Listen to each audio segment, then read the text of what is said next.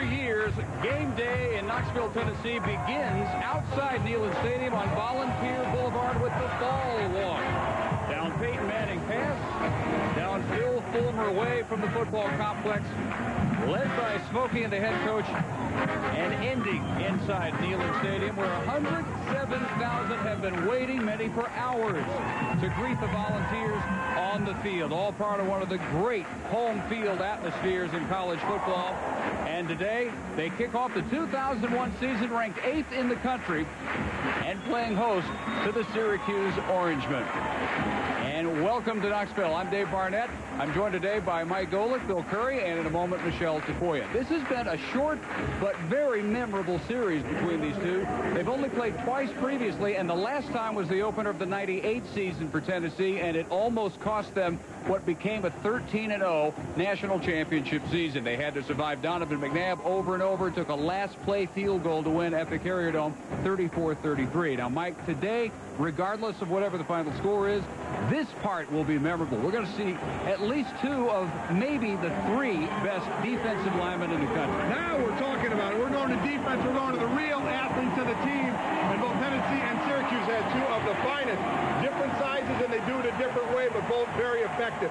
John Henderson, the D tackle from Tennessee, 6'7", 290 pounds. He collapses the pocket with his leverage and quickness and long arms. Dwight Freeney, 6'4", 250 pounds. He knows how to come around the corner. You'll also see him lined up at linebacker as well. They want to use him in as many spots as possible to try and free him up. But, Bill, I certainly know Mr. Freeney and his teammates will have a lot more to contend with than just the Volunteer players. Oh, indeed they will. In 1983, we brought our Georgia Tech team down here to play. I heard a kind of a raspy voice delivering the invocation, so I asked the security man who he was, and he said, "That's Reggie. He prays, too." Reggie White was here to pray and to play. I knew we were in trouble. Well, Syracuse is not going to have to deal with a minister of defense today, but they are going to have to deal with an aroused Tennessee team and 107,595 of their closest friends here today. David? Bill Curry with 4 decades of experience inside Neyland Stadium. The pride of the Southland Band forming the traditional T as the 2001 version of the Tennessee Volunteers ready to make their first appearance on the field inside Neyland Stadium. And as they wait for the Orangemen to precede them onto the field, Fulmer has them gathered. Started the year ranked number 8 in the country. Last year, subpar by their standards. An 8-win, 4-loss season, ending with a defeat at the Cotton Bowl to Kansas State.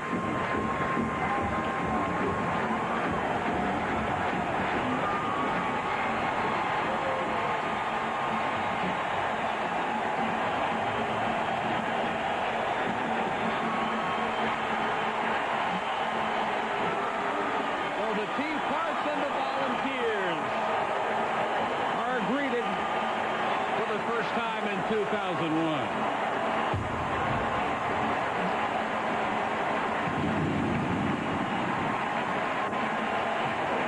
Kickoff coming up right now to the studio, and we welcome Reese Davis. ESPN2's presentation of college football is brought to you by Holiday Inn Express, the smart choice for travelers who want to stay smart. And by Nortel Networks. We're building the new high-performance internet. As always inside Neyland Stadium, everywhere you look, all you see is Tennessee orange as the 8th ranked Vols prepare to open their 2001 season and host the Syracuse Orangemen. Let's welcome the 4th member of our crew on the sidelines for us this afternoon, Michelle Tafoya. Well, Dave, as you said, Tennessee went 8-4 last year, and around here, that's a down year. So they are hoping to rebound behind sophomore quarterback Casey Clausen. Now, Clausen is a Southern California kid, grew up the son of a high school coach, but he wanted to play college ball in the Southeastern Conference environment. So far, this this environment has agreed with him nicely. Last year, he broke Peyton Manning's freshman records for touchdown passes and passing yardage. So that alone has raised the expectations about him. He told me he's added about 10 pounds to his frame, but that his biggest improvement has come in his understanding of the offensive game. But still, with those high expectations, he said the advice he's going to take to heart is what his dad, the high school football coach, told him a few weeks ago when he said, "Son, just shut up and play." Always good advice, isn't it? You know, my dad used to tell me that. He used to just leave out the, my dad used to leave out the "and play" part. You know, it's just kind of shut up. So. Could we get him to join our crew? Tennessee wins the toss and defers. Syracuse waiting for the opening kick from Dustin Colquitt. And they have Maurice Jackson and James Mungro back deep. Very high kick. Jackson brings it from the 4.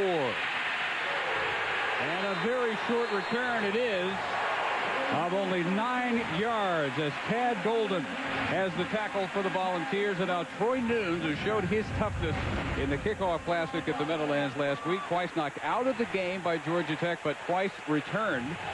And the junior from Butler, Pennsylvania, ended up with a career-high 19 out of 32. Mungro, the senior tailback, with Kyle Johnson, now a graduate student, back after multiple injuries. Jackson, Campbell, and Manley form the receiving crew for noon.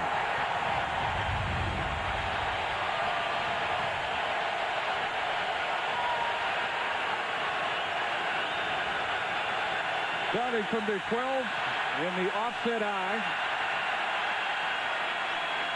And the first carry on the ground will lose a yard for Mungro. And he says hello to the Tennessee defense led by the middle linebacker, Dominique Stevenson.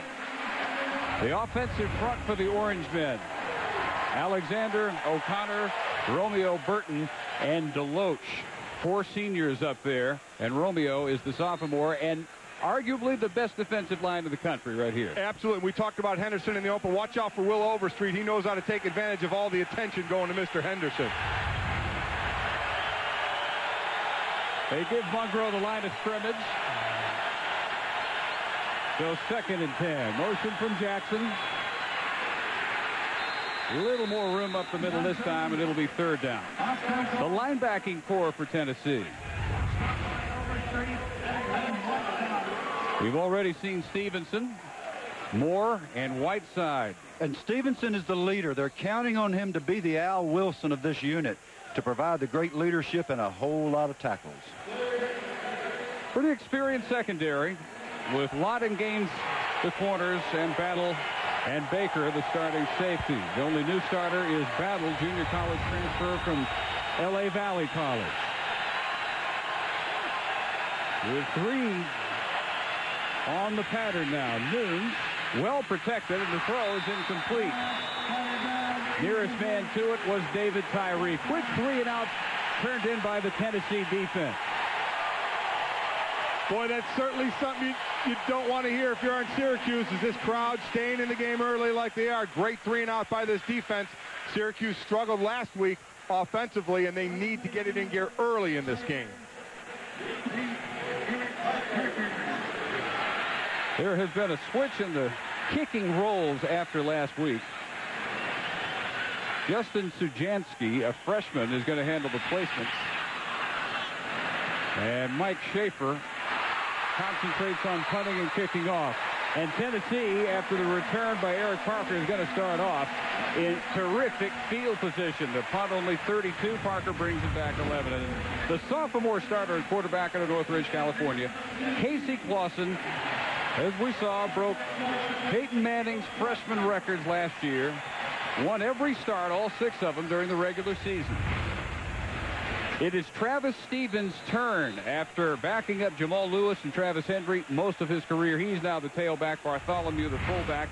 As always, great speed at the wideouts with Stallworth, Parker, and the tight end, Finlayson. From the 37, going for it right away, and it is caught for a touchdown by Stallworth, 37 yards.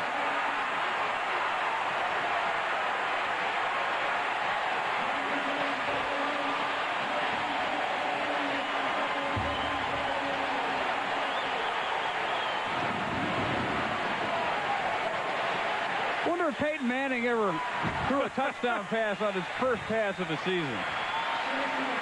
I don't know if he ever did that, but I'll tell you, if this kid keeps throwing like that, they won't make him forget Peyton, but they sure will remember him. Alex Walls, the top kicker probably in the SEC this year. One of the top last year, makes it 7-0. Stallworth caught 5 of Tennessee's 6 longest catches last year, and he starts 2001 scoring from 37 on the season's first snap. One play, 7-0 Tennessee. Pretty much a called shot by Casey Clausen. I'm telling you, he sat right there, looked us in the eye, and said, yeah, they told me this year if I get zero coverage where they got press man, I can put it up anytime I want to. He didn't wait long, did he? That's the way a quarterback is supposed to think. Like getting the keys to the car, huh? Oh, man. Keys to the Ferrari in this case. Well, not even 2 minutes ago, Dustin Colquitt had the opening kick. And this time Jackson returns from the 8. And plenty of room. Only Colquitt there, and he slows him down long enough to get help at the 45. 37-yard return by Maurice Jackson, and a big difference from that first start for Syracuse. And this is what Casey saw when he looked out. A little jiggle, a marvelous route by Stallworth. That's not nearly as easy as it looks. That's hours and hours of practice in the summer. The coaching staff's counting on Stallworth to be the man this year, and he's off to the right kind of start. Well, first off, when you're in that press coverage, Ford's got to get his hands on the receiver if you're going to go out and play tight man.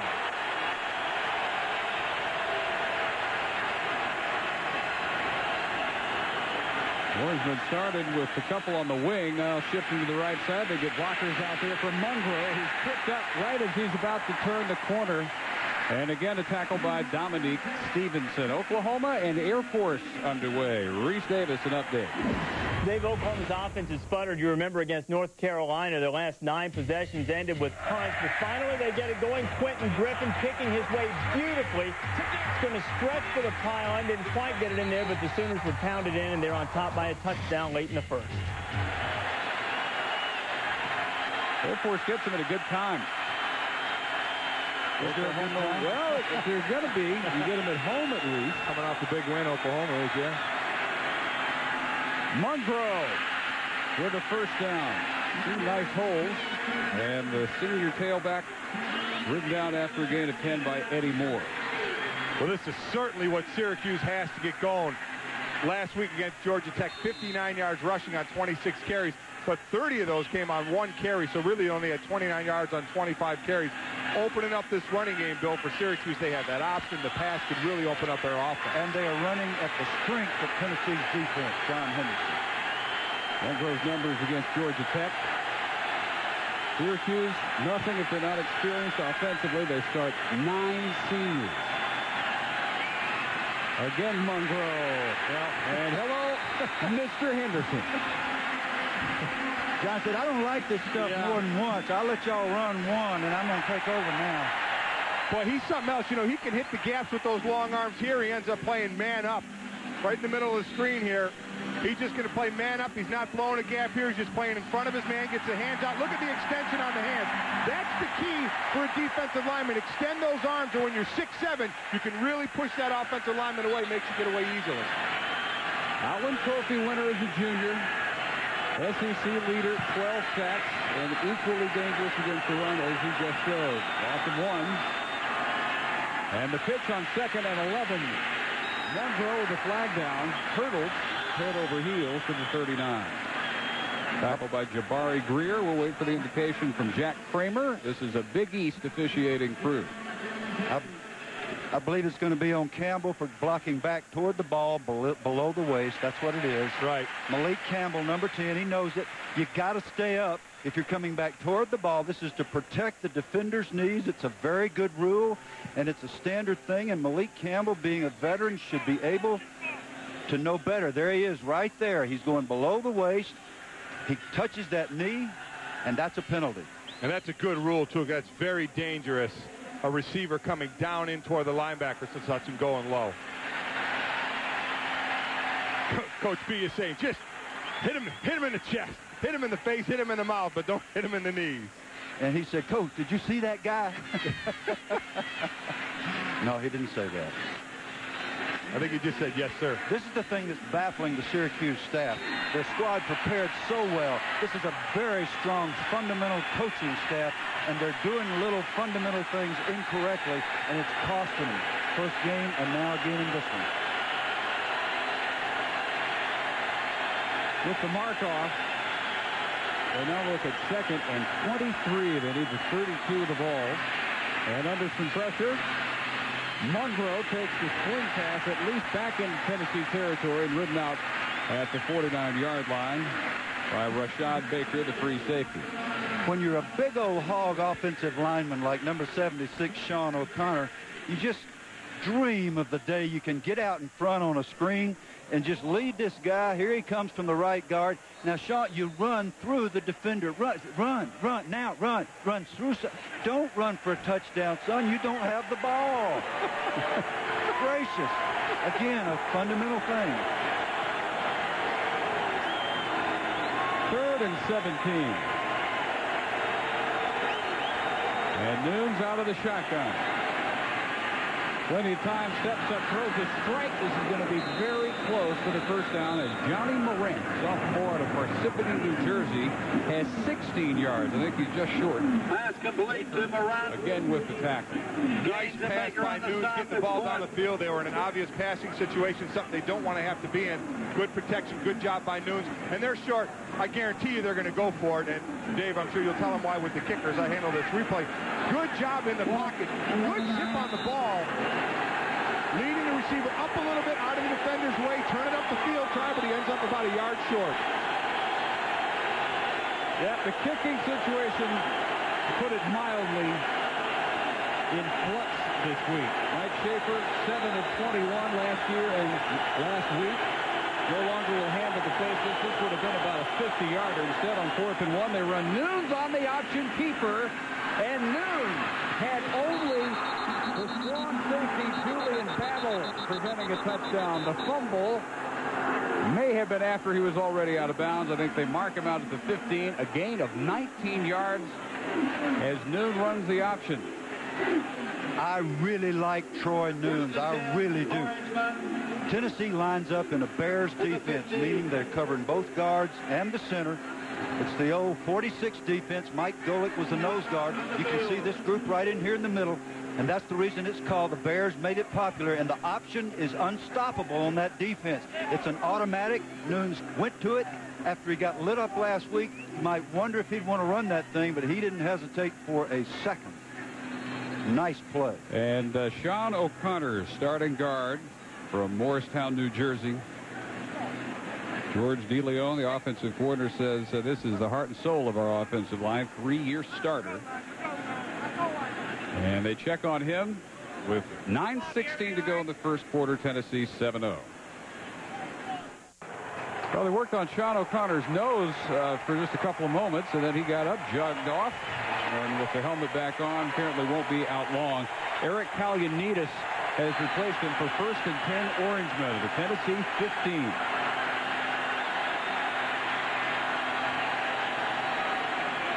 Motion from Tyree. And out of the offset eye, another cross sweep from Mungro. And he squeezes out 6 yards, most of it after contact. I had serious questions, Mike, about whether Syracuse could move the ball at all on this Tennessee defense, and I believe they've already answered them. They've thrown and caught. They've executed the option against the Bears defense, and now they're running the ball. A nice 7-yard gain on first down. And they've hit an inside run and an outside run a little bit to stretch the defense. Mungro just picking the hole, and he was stopped at the line and pulled out 6 yards. It's great options at 2nd and 4. You saw O'Connor back in. They fixed up the bloody nose, and he only missed a play. Let's send it down to Michelle. Well, guys, coming into this game, Phil Fulmer said Syracuse had an advantage of having played one game already. Sometimes the most improvement from game 1 to game 2. That's where you see it in the season, and I'll finish that up after the play, Dave. Nunes worried, yeah, but Tennessee has seen our offseason changes. And we don't know what their offseason surprises are going to be. He said, probably if there's an advantage, it's for the ball.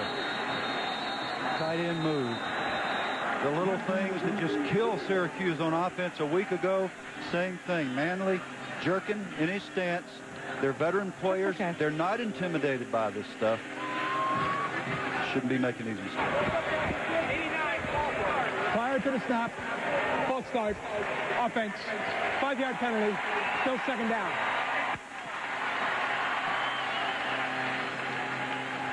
Tight end Graham Manley. Paul Pasqualoni, his 11th year. Biggest win total in Big East history, 48. 2 penalties already. 8 last week. Never a good time. This is really a bad time. As they back up and snap it at the 14-yard line. Option went off the back of the fullback. And the scramble at the 18-yard line is won by Tennessee. The Volunteers get the recovery.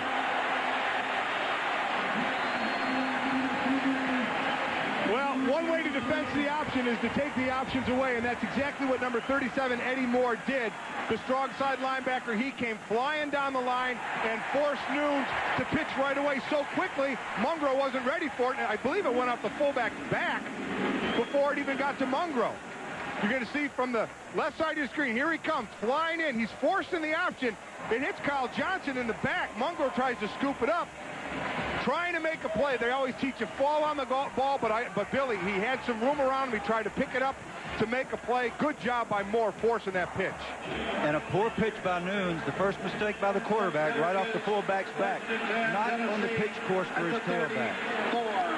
Julian Battle telling them all about the recovery. The mistakes continue despite the experience offensively for Syracuse. And now already up 7-0. Second play from scrimmage. Clausen now 2 for 2 as they unveil a prize 21-year-old freshman. Fresh from the Florida Marlins minor league system. That's Kelly Washington. Great size at 6'4", 225, and terrific speed.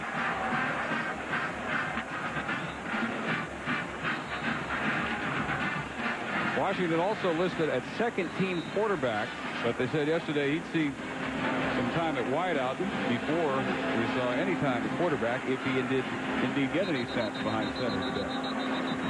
Well, Philip Fulmer is so excited about him, and he really challenged Kelly. I was at practice with Philip on Thursday, and he said he's been holding his hamstring for about a week and a half, and I told him, if you don't practice hard today, you're not playing. But he ran like a gazelle. And here he is, out here at X.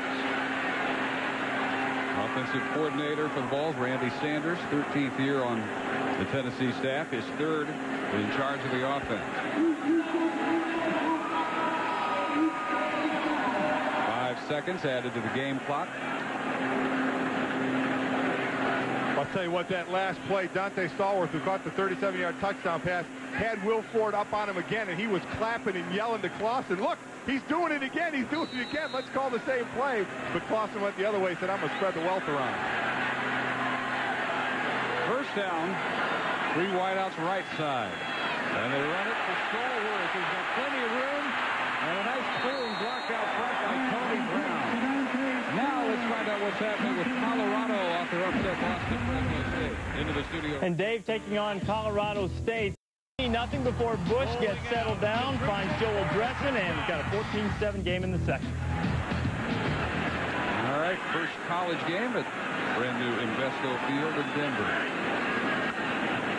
Tennessee has seen 3 out of 3 for 62 yards and a touchdown by Casey Clausen. They just keep tossing this one, and that's almost a backwards pass going in the direction of Stallworth, and his first incompletion. Well, it's a nice job by Josh Thomas.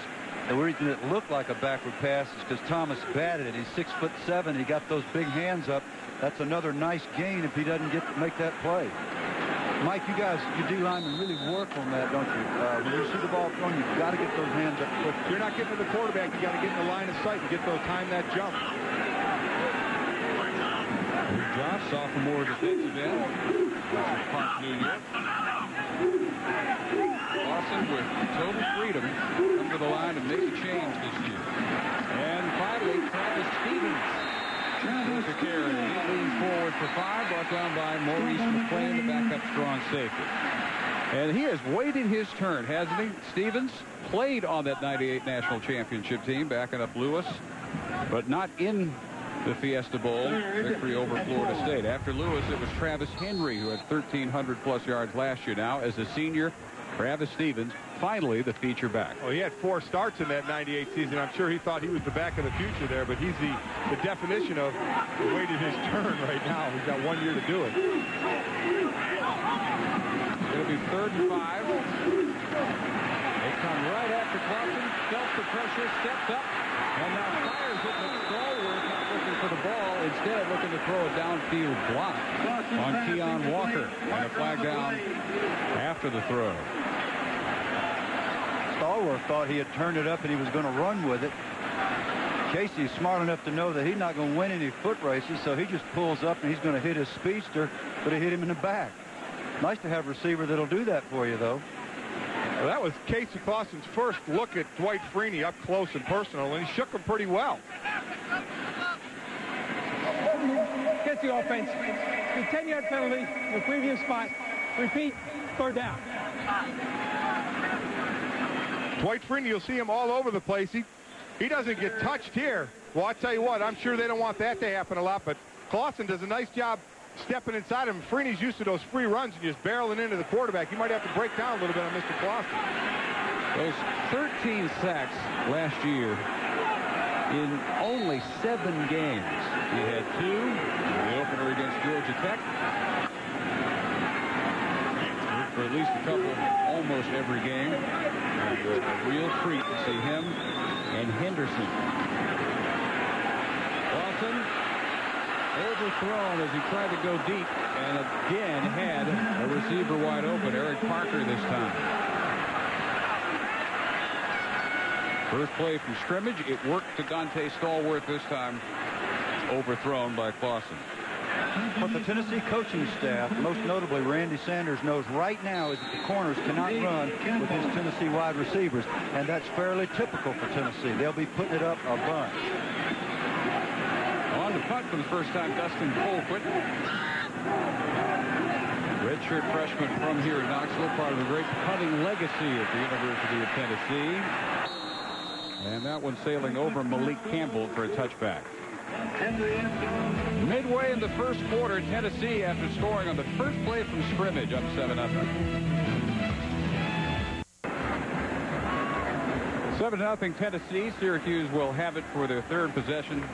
Getting on the 20. Last possession, they threatened. And then the same thing that Syracuse fans have seen last couple of years from Troy Nunes. Good play after good play, followed up by horrible play. That pitch off the back of the blocking fullback, Kyle Johnson.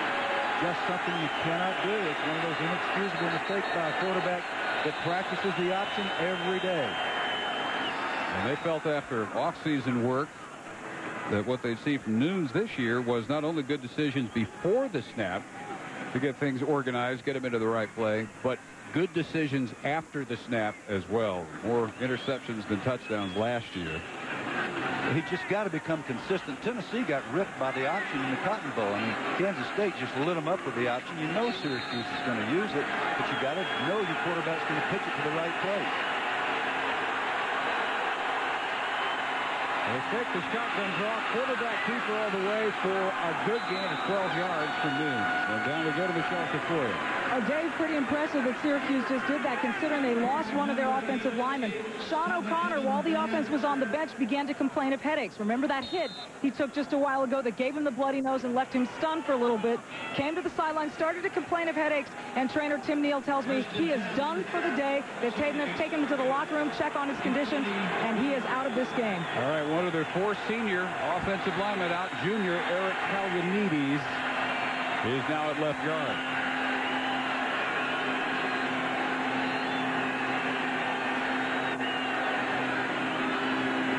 Nunes had time until again the Tennessee rush gets to him, and it's Demetrin Veal's first sack as a ball, just up from Cerritos Junior College. Now let's check in. All right, Dave.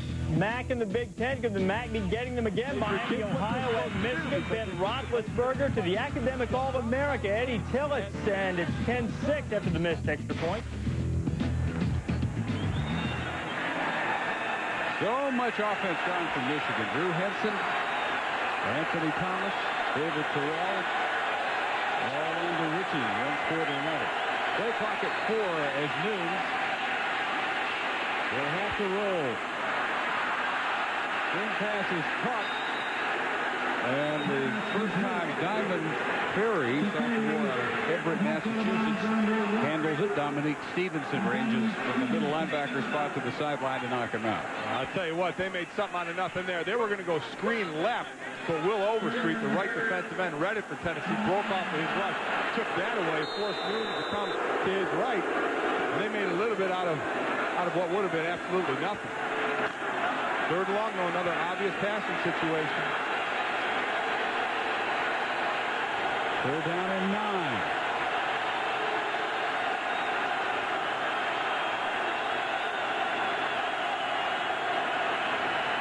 No blitz, just the front 4 rushing. Noon steps up and underthrown maybe. Graham Manley, the tight end, with the dive. Not a bit underthrown. He seems more upset that he didn't catch it. You've got to make that catch. Graham Manley, a senior tight end, has got to be the sure-handed guy in the middle that bails his quarterback out when he doesn't make an absolutely perfect throw. Syracuse is very much in this game, but they're going to have to stop shooting themselves in the foot to get something going offensively. Schaefer set to kick it away to Eric Parker, with leading punt returner in Tennessee history. Number 24, would have been a good one to fair catch, as it turned out. As J.R. Johnson, special teams stalwart, hits it after a 43-yard. Mike Schaefer punt. He'll be first. Tonight, 7:45 Eastern on ESPN. UCLA looking to improve upon last year. The Tuscaloosa, 1,000-yard back to Sean Foster leads them in against Freddie Millen. And the Alabama Crimson Tide, under new head coach Dennis Franchione, hoping to revitalize them after their 3-8 disappointment a year ago. Coverage begins College Game Day Scoreboard, 7 Eastern. Boston with the deep out a little bit high for Stallworth and trying to one-handed catch. And the first play on, Willie Ford knows what faces him. So I want to go back to the game Dave talked about. What's going through Dennis Franchione's mind now? When you go into your first game as coach at Alabama, now Dennis doing the same thing, trying to turn that program around a little bit. Well, you just hope the guys will play hard, and the thing that Dennis is going to find out tonight is that they will, and that Freddie Millen is a talent, and I think it's going to go well for the Crimson Tide. I think it'll be a great game.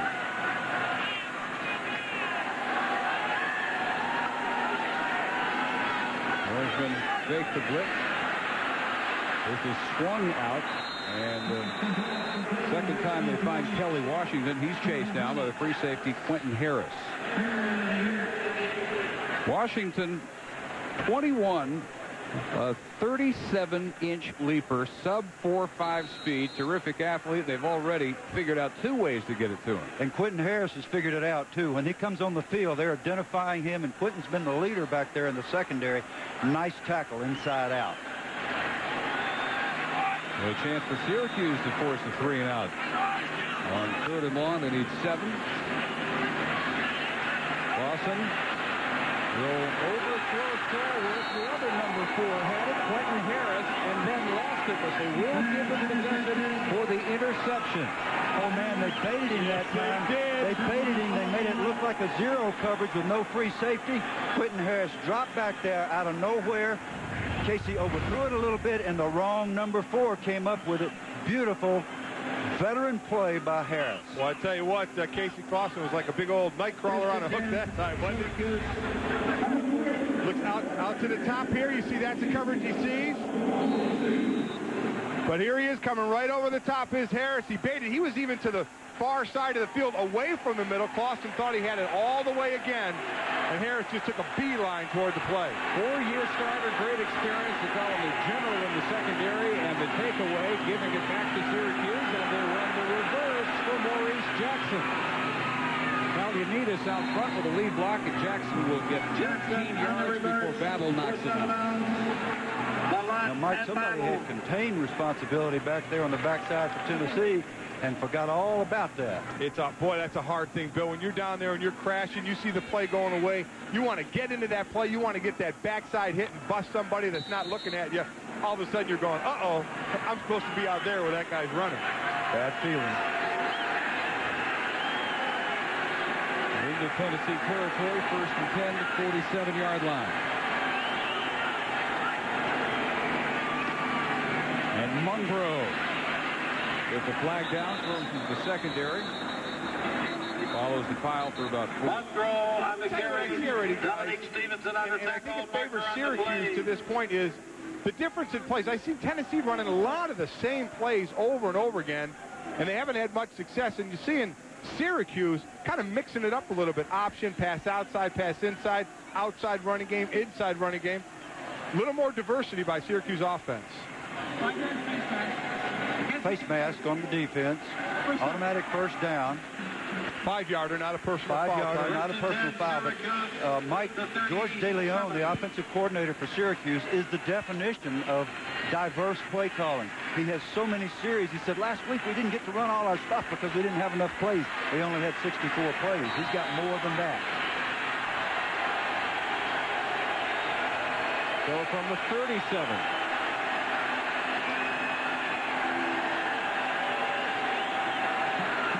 Jackson just into your picture in motion. And the fake to Monroe. Noon's going deep for Jackson. Interception by Rashad Baker.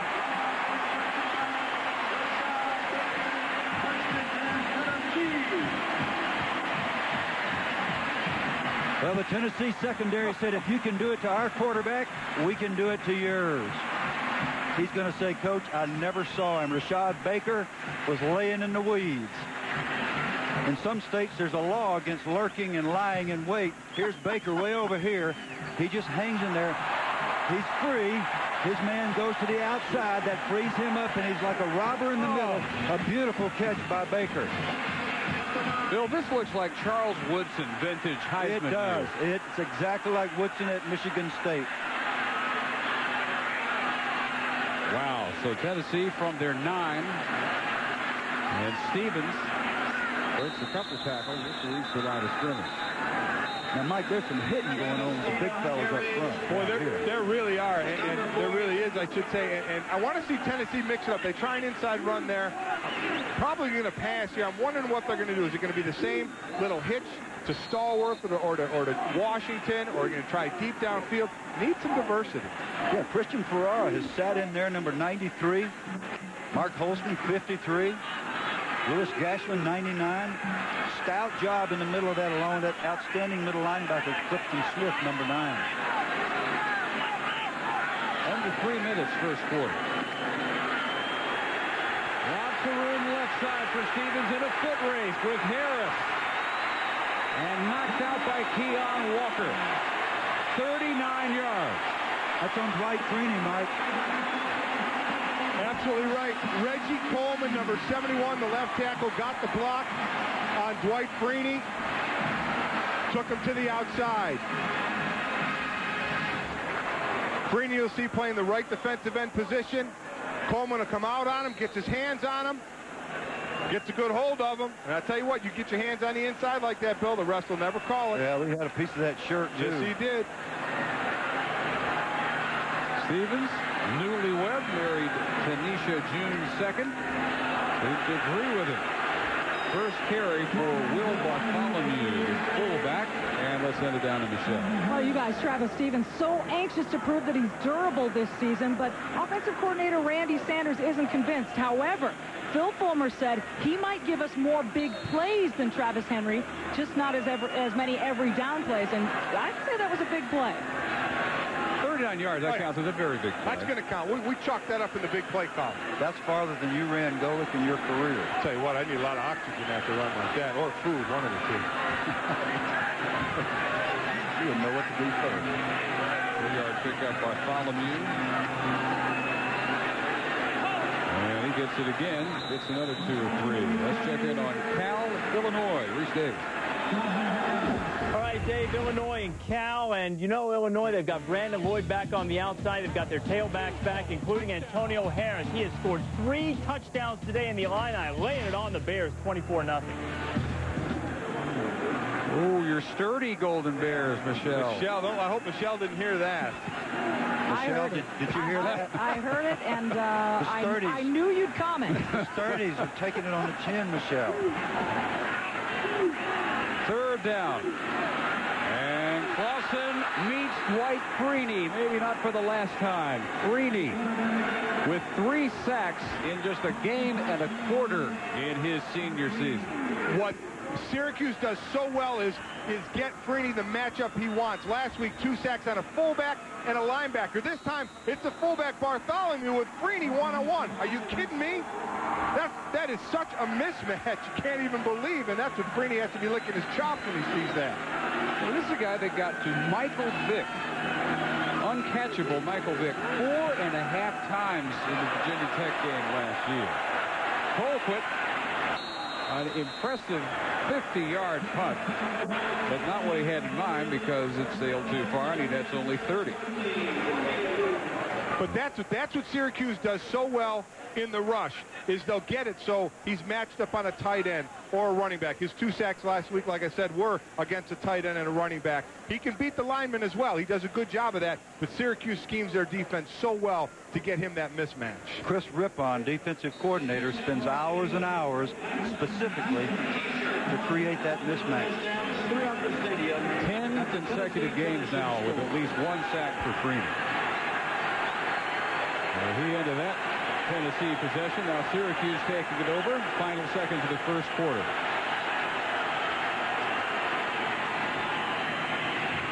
Nunes gave it to Monroe. Nobody followed Nunes. They knew where the ball was. And they give him no gain. First contact, John Henderson. If you want to see how to win the Outland Trophy, this is how you do it. If you want to see how to play defensive football, watch this guy right here. Pads down, feet up under him, boom, stuff the blocker, slip off, nail the back right between the numbers. That's the way to play football. 6'7". Is that a disadvantage? Well, you know, it can be, but he knows how to play, keep his pads down. He knows how to play with leverage and quickness, so he doesn't play at 6'7". If he did, there'd be people eating him in the chest all day long. Syracuse coaches think that size makes him better than the people they've seen. And that was all the points we saw in the opening 15 minutes. 2nd and 10 to start this quarter. The Orangemen from their 20.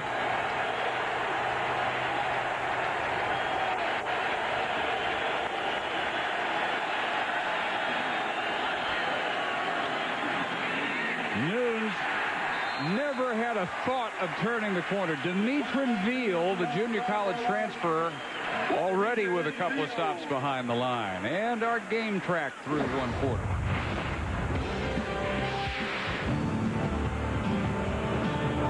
Here's that loud beginning to the 2001 season.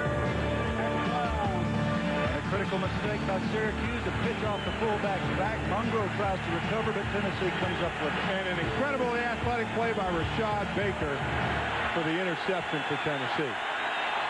Now the 3rd and long, they need 12.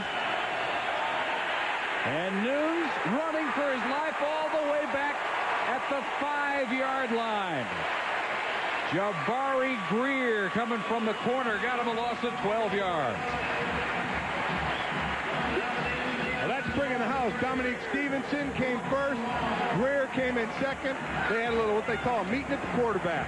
You bring more than they have to block. Up the gut with Stevenson. Greer comes. Nice job of sidestepping the block, Stevenson. Far back as you can get the punter. Schaefer gets a pretty good one. And Parker wrestled down at the 45-yard line. A 41-yard kick and the tackle made by Willie Ford. What a wonderful job by J.R. Johnson, number 45. He just took the blocker and threw him into the ball carrier, the returner, and then participated in the tackle. That's the way to cover a kick. JR didn't get to play last week because his coach left him home to handle academics. That will get your attention, and that will help you to cover a punt a little more vigorously. And he's so important to their special teams that if they have to rest him, they rest him at linebacker. They want him fresh for those type of plays. I see why. Ball start at the Syracuse 44. Travis Stevens broke a 39-yarder in the first quarter and has 11 before he's dragged down from behind by Quentin Harris. And Stevens clearly relishing the opportunity and the fact that there's nobody to beat back now for the starting tailback job. Nice job by Bartholomew, the fullback, leading out on the linebacker, looking straight up the middle here. Going to come on and take out the linebacker, create the hole. And there goes Stevens, just breaks it to the outside, got some open space.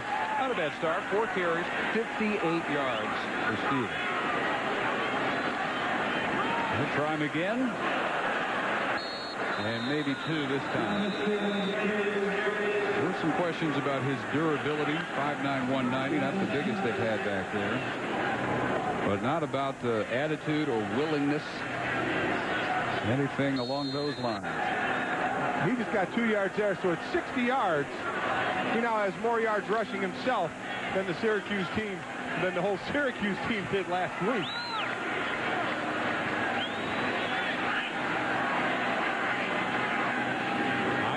After a gain of 2. And again, they try to get it to Stallworth one-on-one with Willie Ford. It worked the first play and really not since then.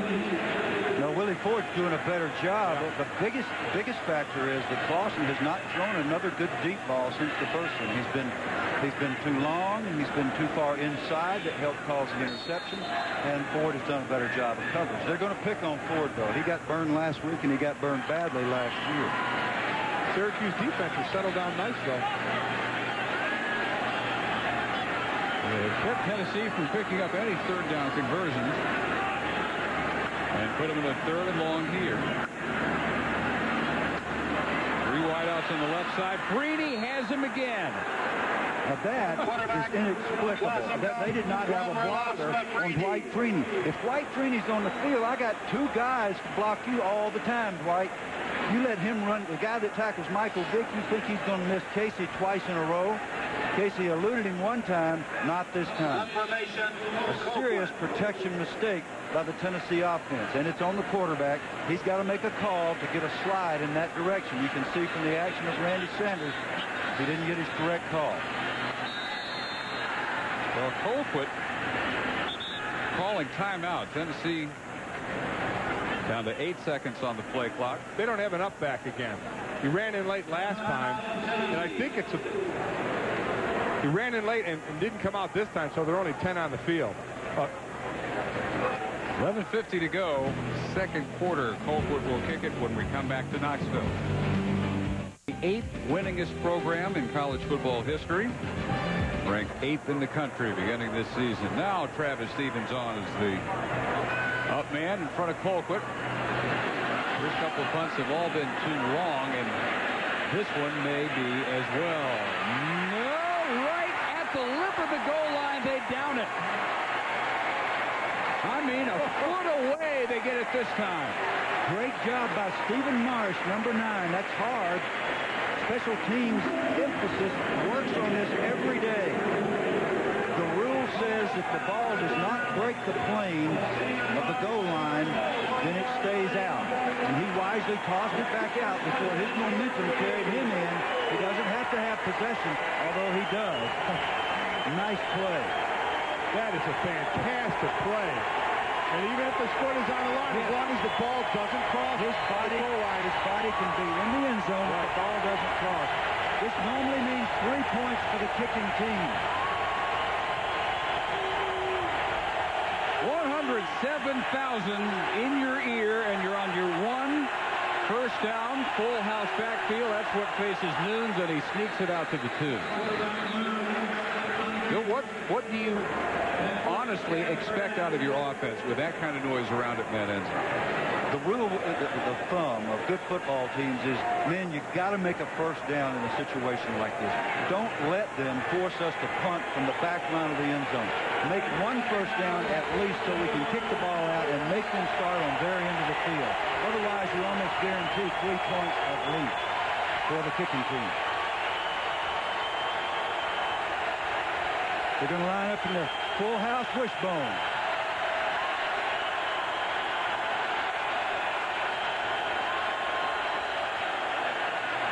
First man through gets it. And Johnson out near the 5. Let's check in again. Oklahoma and Air Force, Reese Davis.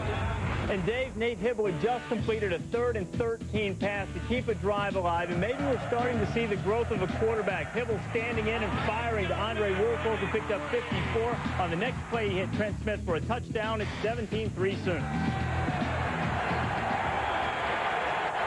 20 out of 29, but not much yardage in his debut against North Carolina last week. 3rd and 6. And they go 3 wides. They got to get it to the 11 to avoid punting out of their own end zone. Short turn in. And got enough for a first down. A nicely run pattern, and the catch is made for Syracuse on a perfect strike by Jamel Riddle. And Bill, just how you said the offense's job is to get at least one first down.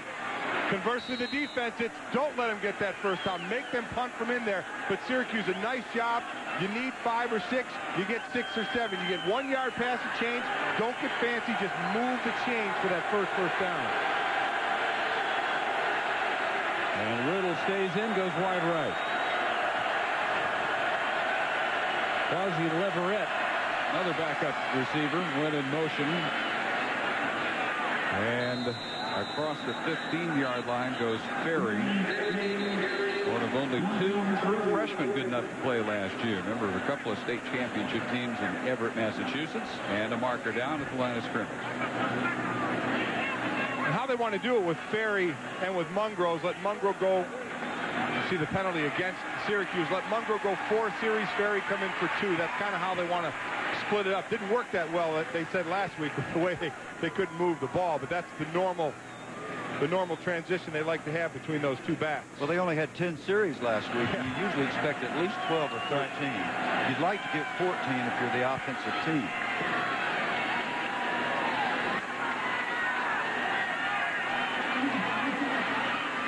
Man, down here in your own territory, this is so frustrating. You can see it on Coach Pascalone's face. A well-coached football team simply does not make this many mistakes, even in its first and second game. Somehow they got to get their guys' attention. 2 turnovers, an interception, and a bad pitch charged to him as a fumble. Both in the first quarter. Now here comes another penalty marker.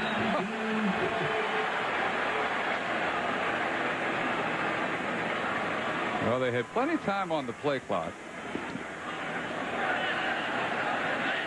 Somebody may have got set and got out of their stance, or it's going to probably be an illegal shift. Good ball. 4th stop. Offense. Half the distance to the goal line. Still first down. This is absolutely incredible.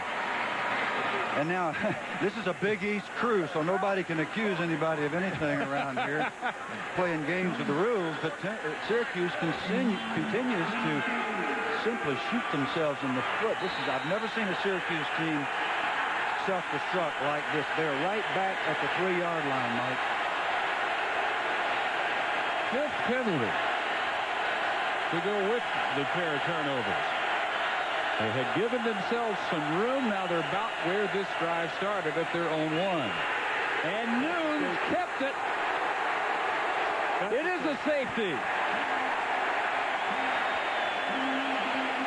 Busted play. Konstantin Richmond, a foreign exchange student from Mellensee, Germany, played 1 year of high school ball in Tallahassee.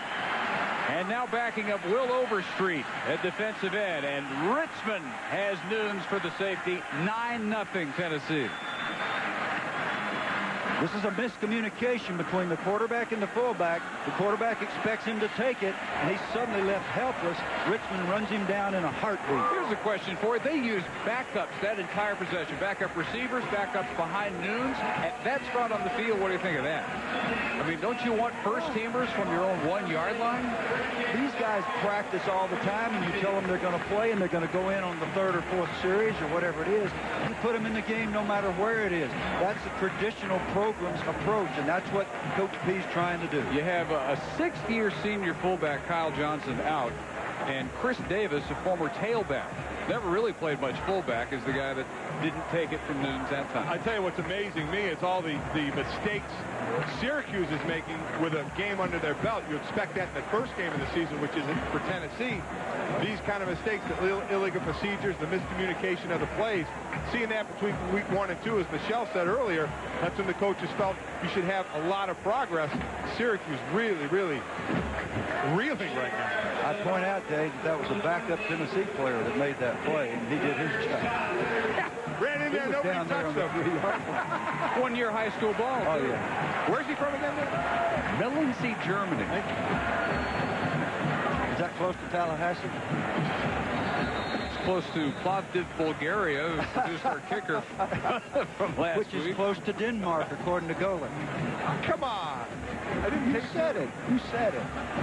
Try to take it. I didn't do well in geog, whatever. What's that called? Well, no wonder. You went to the wrong class. Oh, on it. Schaefer's kick. Returned by the speedster Leonard Scott. Crack All-America. Return to the 42-yard line. And Michigan and Miami of Ohio underway. Reese Davis. That revamped Wolverine offense in the second quarter, about 2 minutes left, only 10 points on the board, but John Navarro slip it out there to B.J. Askew. Askew will be stopped short of the goal line. It took Michigan 4 plays to get in from there, but get in they did, and they're up 17-6. All right, and Leonard Scott shaken up after his return. And they check on him, the junior from Zachary, Louisiana. They feel their fastest receiver since Willie Galt in the early 80s. A 7-time All-America in both indoor and outdoor track. And helped Tennessee win the NCAA Outdoor Championship last spring. Averaged about 24 yards in return last year in kickoffs. Get him in the open field in so long.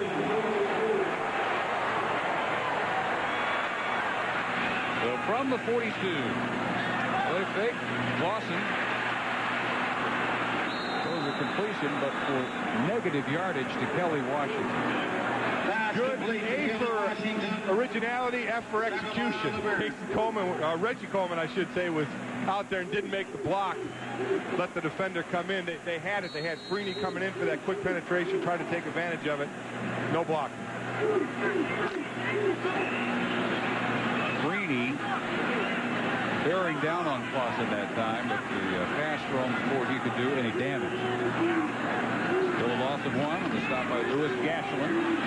Clausen's going to step up and keep it, and he's back at the original line of scrimmage. Christian Ferrara has him this time. Now, that does not look like a good play at all, but you train a quarterback. If you set up and there's nothing there, the best thing you can do is to pull that ball down and run straight ahead. You might pop out of there and run for a first down, but you're not going to come up 3rd and 18. So they got a shot at 3rd and 9+. Leonard Scott, by the way, okay. You have the wind knocked out of it. 3rd and 10. The midway point of the second quarter. And again, the quick toss. Stevens, couple of blockers out front. Nice cutback.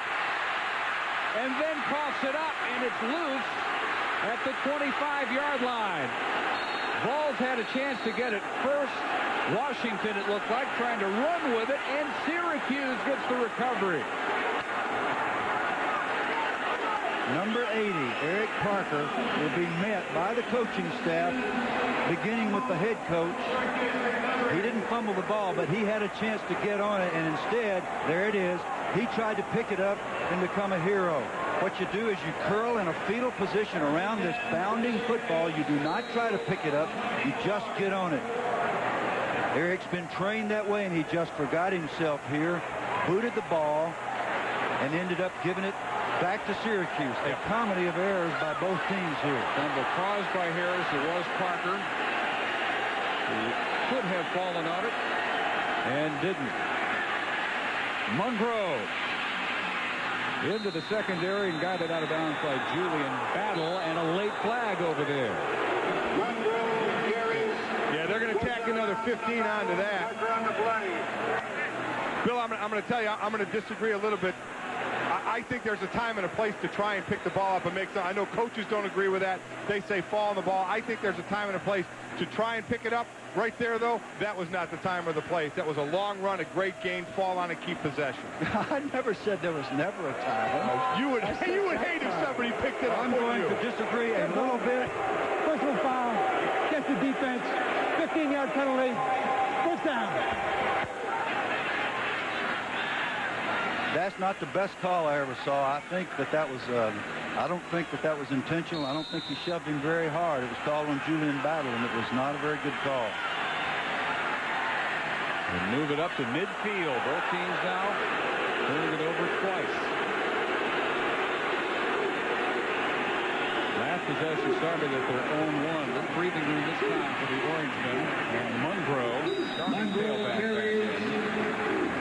Berry on that last possession. And the stop by the weak side linebacker Keon Whiteside, joined by the man on the strong side, Eddie Moore. And number 92 is in the football game for Tennessee now. Albert Hainsworth. Philip Fulmer and his defensive staff said this guy may have more talent than John Henderson, but he's been nicked up with a knee. They're happy he's going to get some action today.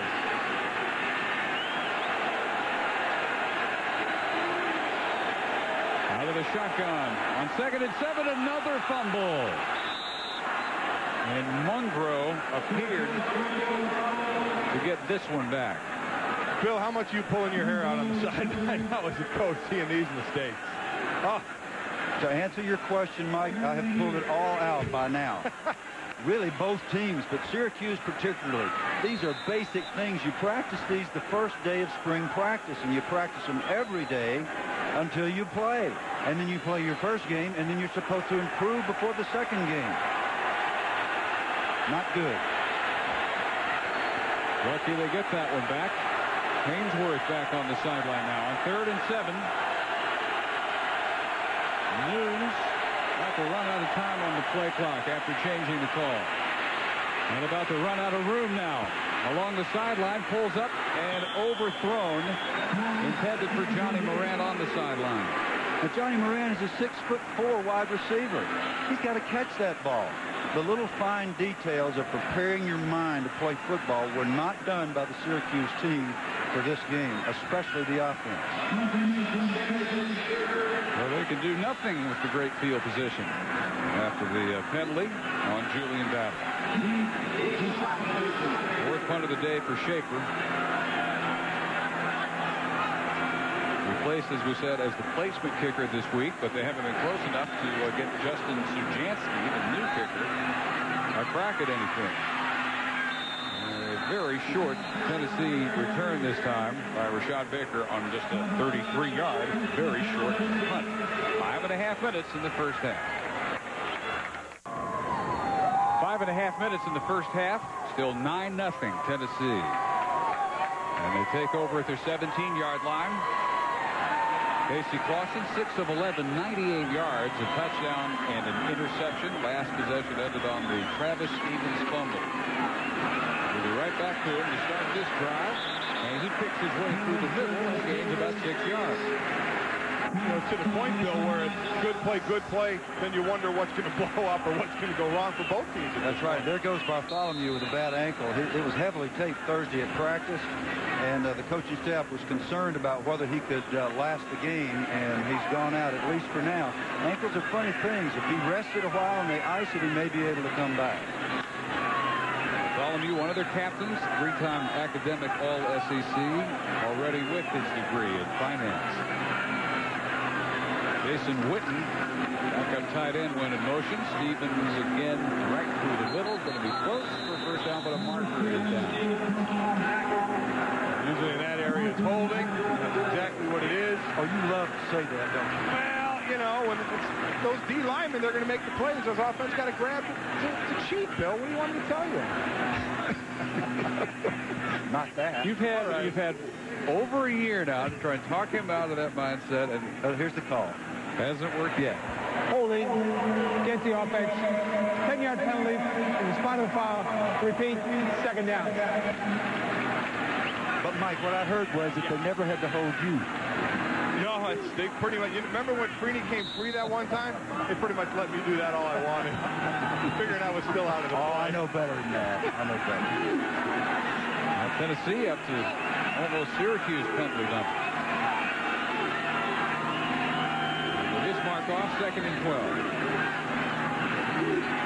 Play fake, swing pass. Eric Parker, and fans wanted a face mask on Jamel Dumas, and they may just get it. The flag is thrown right where the tackle is made. And if it is, I don't know about this one. Looked like he had him on the top of the head, but didn't actually have.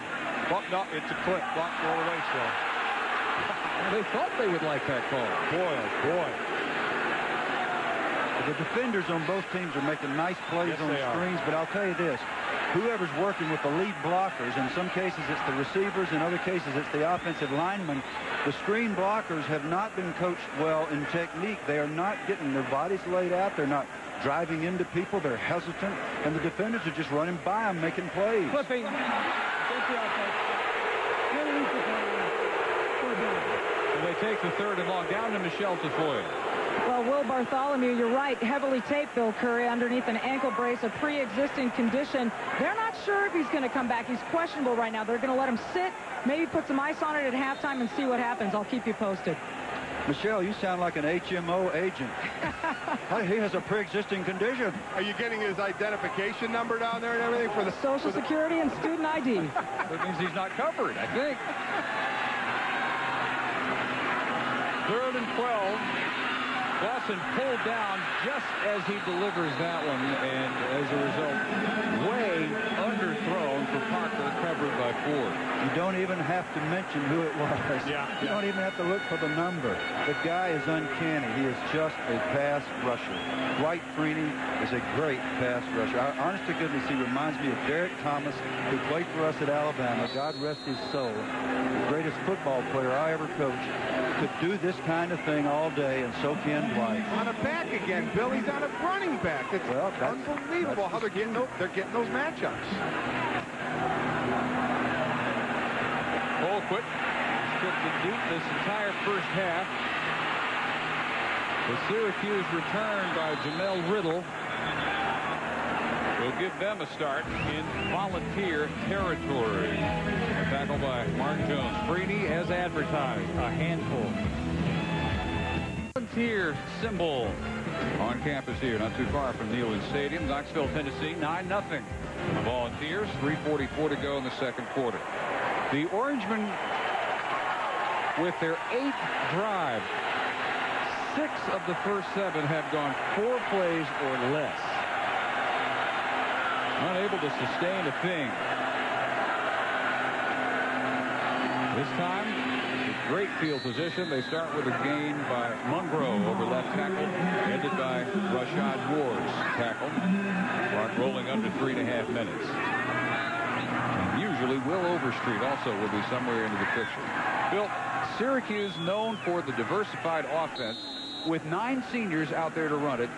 They ought to be well enough versed that these mistakes should not be happening. They've made it work before for years and years, and you'd think this unit could execute it. 7 points in the opener. Shutout so far here in game 2. Nunes going deep from Morant. And there's a little contact with Teddy Gaines as that ball was coming down, but no flag and incomplete. And it will be 3rd and 6. Well, this has kind of been the story for Syracuse. The defense makes a nice stop, and then the offense fails to do anything with it. They're in their long situation. This is how it was against Georgia Tech last week. The defense kept giving Syracuse a chance, and the offense couldn't take advantage of it. Here they're in nice field position. 1 or 2 first downs. They can at least get a field goal attempt out of this.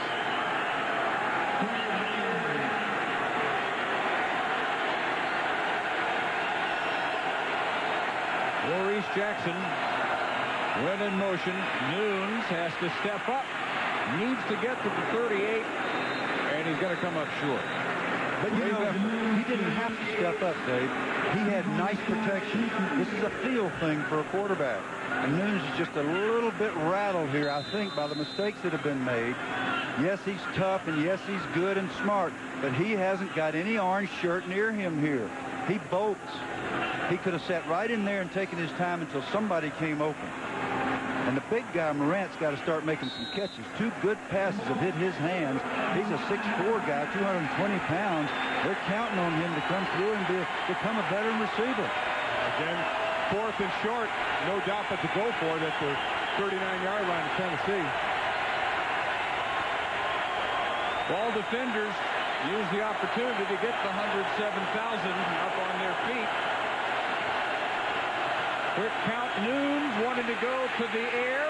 Hit as he delivers and through the hands of Graham Manley. He's had 2 just like that here in the first half. Every single coach on the sideline for Syracuse was yelling in, call timeout, call timeout. They didn't like something they saw. Nunes never saw it. Nobody on the offense saw it, and they went with the play. And he had it right there. Injured Orangeman at the 45. Unable to pick up a number yet. Big Graham Manley, it's kind of a knuckleball, but it's right there, and the thing hits him in the face mask. I mean, that is just lack of concentration. It wasn't touched. It really wasn't shielded from him, Mike. It was coming in from up high. He's a big, tall guy. You put your hands up, and you catch the football if you're the tight end. And let's go quickly to Reese Davis. All right, Dave, coming up at the half, we'll check in on Virginia Tech's new quarterback who almost did something Michael Vick never did in his days in Blacksburg, the debut of 2 new coaches in the SEC. We'll check on that. And the Terps open up the fridge, and they like what's inside. We'll see you in a few minutes. All right, it's Diamond Ferry. Just now able to get up to his feet. Boy, and Bill, you're right. I mean, for as much as the coaches wanted a timeout, they caught a break, and Manley was wide. I was right there. Got to make that catch. Got to make that play. Tennessee is very fortunate that they're not well behind right now because Syracuse has continued to kill themselves. Well, 2:08 to go, and 2 timeouts left. Plenty of time to add to this lead. Not a bad start here. Stevens knocked out at the 20 by Harris. He had a 39-yarder in the first quarter. This one goes 38. And Bill, all these plays start up front with your old position. Jason Respert, the center, has the block. Right here, watch him kick out on the defender. He's going to push him out. Opens up the middle of the field. Good wall off by the center and guard, giving the running back room. Most important player on the field. And Stevens already over 100 yards. 8 carries, 105. The senior from Clarksville, Tennessee. Set up another screen, and it is blown up by Clifton Smith, a very active, athletic middle linebacker. Now, let me quickly add that the center also has responsibility to look up that middle linebacker. The center, Scott Wells, 64, is out in this screen. You got to find Clifton Smith. He's the best football player on the defense. He's in man coverage.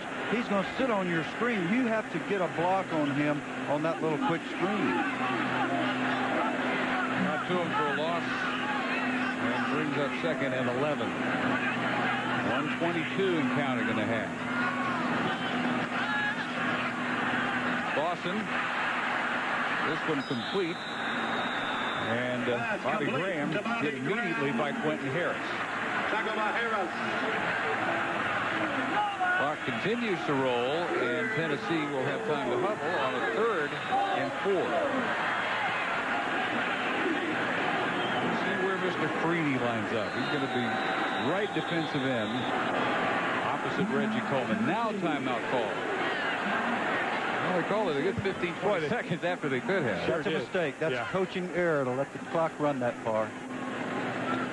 15 54 seconds. Tennessee looking to add to a 9-0 lead when we come back to Knoxville. So 1 now. All the timeouts left for Tennessee. They get this one 54 seconds to go. 3rd and 5 at the Syracuse 18, and a sack and a flag. Nothing goes right for Clausen here. He has Josh Thomas on him. A flag down upon the snap. We've been bragging on Dwight Freeney so much. Josh Thomas has been a force in this game. Tipping balls, making nice plays on the run. You believe this? Offside Syracuse. No, I can't believe it. Well, I'd say there's more laundry out there. The rest are going to have to wash them at halftime. 6 penalties. Or most of them have that same reaction. Paul Pasqualoni just throwing up his hands in disbelief. And the way that one came out, somebody had to be lined up in the neutral zone before the play even started. Offside. Defense. 5-yard penalty. Repeat. 3rd down. I'll tell you, these are equal opportunity officials. Both groups are just killing themselves with absolutely inane type of penalties. And the ref just said repeat 3rd down, but I believe they're going to get a first down once they move 5 yards. Here they are. So it's now first and 10 at about the 12-yard line, 48 seconds and 1 timeout. And so the officials are joining the group of the mistake makers, and that's a bad mistake. That sack may very well take Tennessee out of field goal position. If they kick it, it's not going to be a sure thing for 3 at all. That may be a 7-point penalty. With 48 seconds to go, they give them first down at the 12. Watch for Freeney this time, lined up at left end. Give it out of the gun to Stevens inside the 10. And a nice idea, knowing that Freeney favors the upfield rush. They run the draw right at him.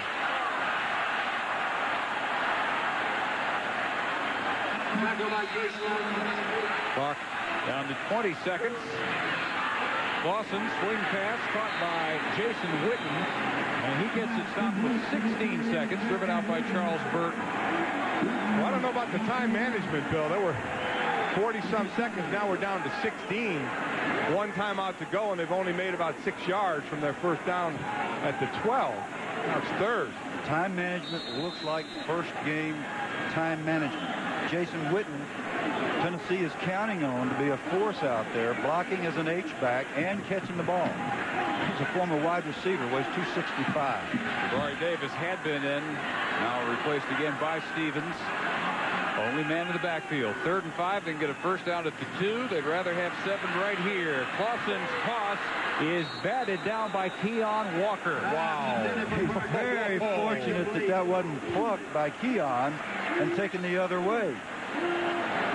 Get your 3 and get out. Let me tell you what, I think everybody needs halftime. Folks, here is some ugly football. A continuation. There's no other way to say it. We can't candy coat it.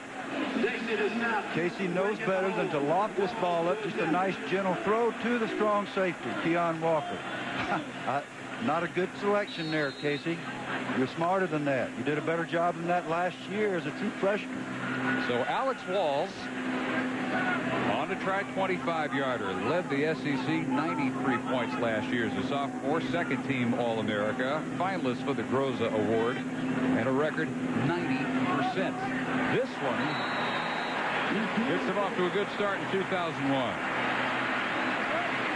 And that penalty is a 4-point penalty, I guess we'd call it, because they did not get a touchdown, but they probably would have had Tennessee out of field goal range had the sack stood. Bill, what do you do, again, with the coach's hat on? What are you doing at halftime? I mean, there's almost so many mistakes. You can't cover them all. So where do you focus for both of these teams to get them ready for the second half? Well, there's not a pat answer. It depends on what kind of team you got. If you got a bunch of veterans that can take it, you let them have it. I mean, you have to light into them and say, man, you didn't come here mentally prepared today. We can teach you everything. That's exactly what Phillips telling him over there right now. We can't make you throw it to the right place when the guy's standing there with a white shirt in front of your receiver. That kind of thing. Now, if you've got a team that's a little fragile, maybe been knocked around a little bit, and you got to be careful. What you don't want to do is to kill their spirit at the half.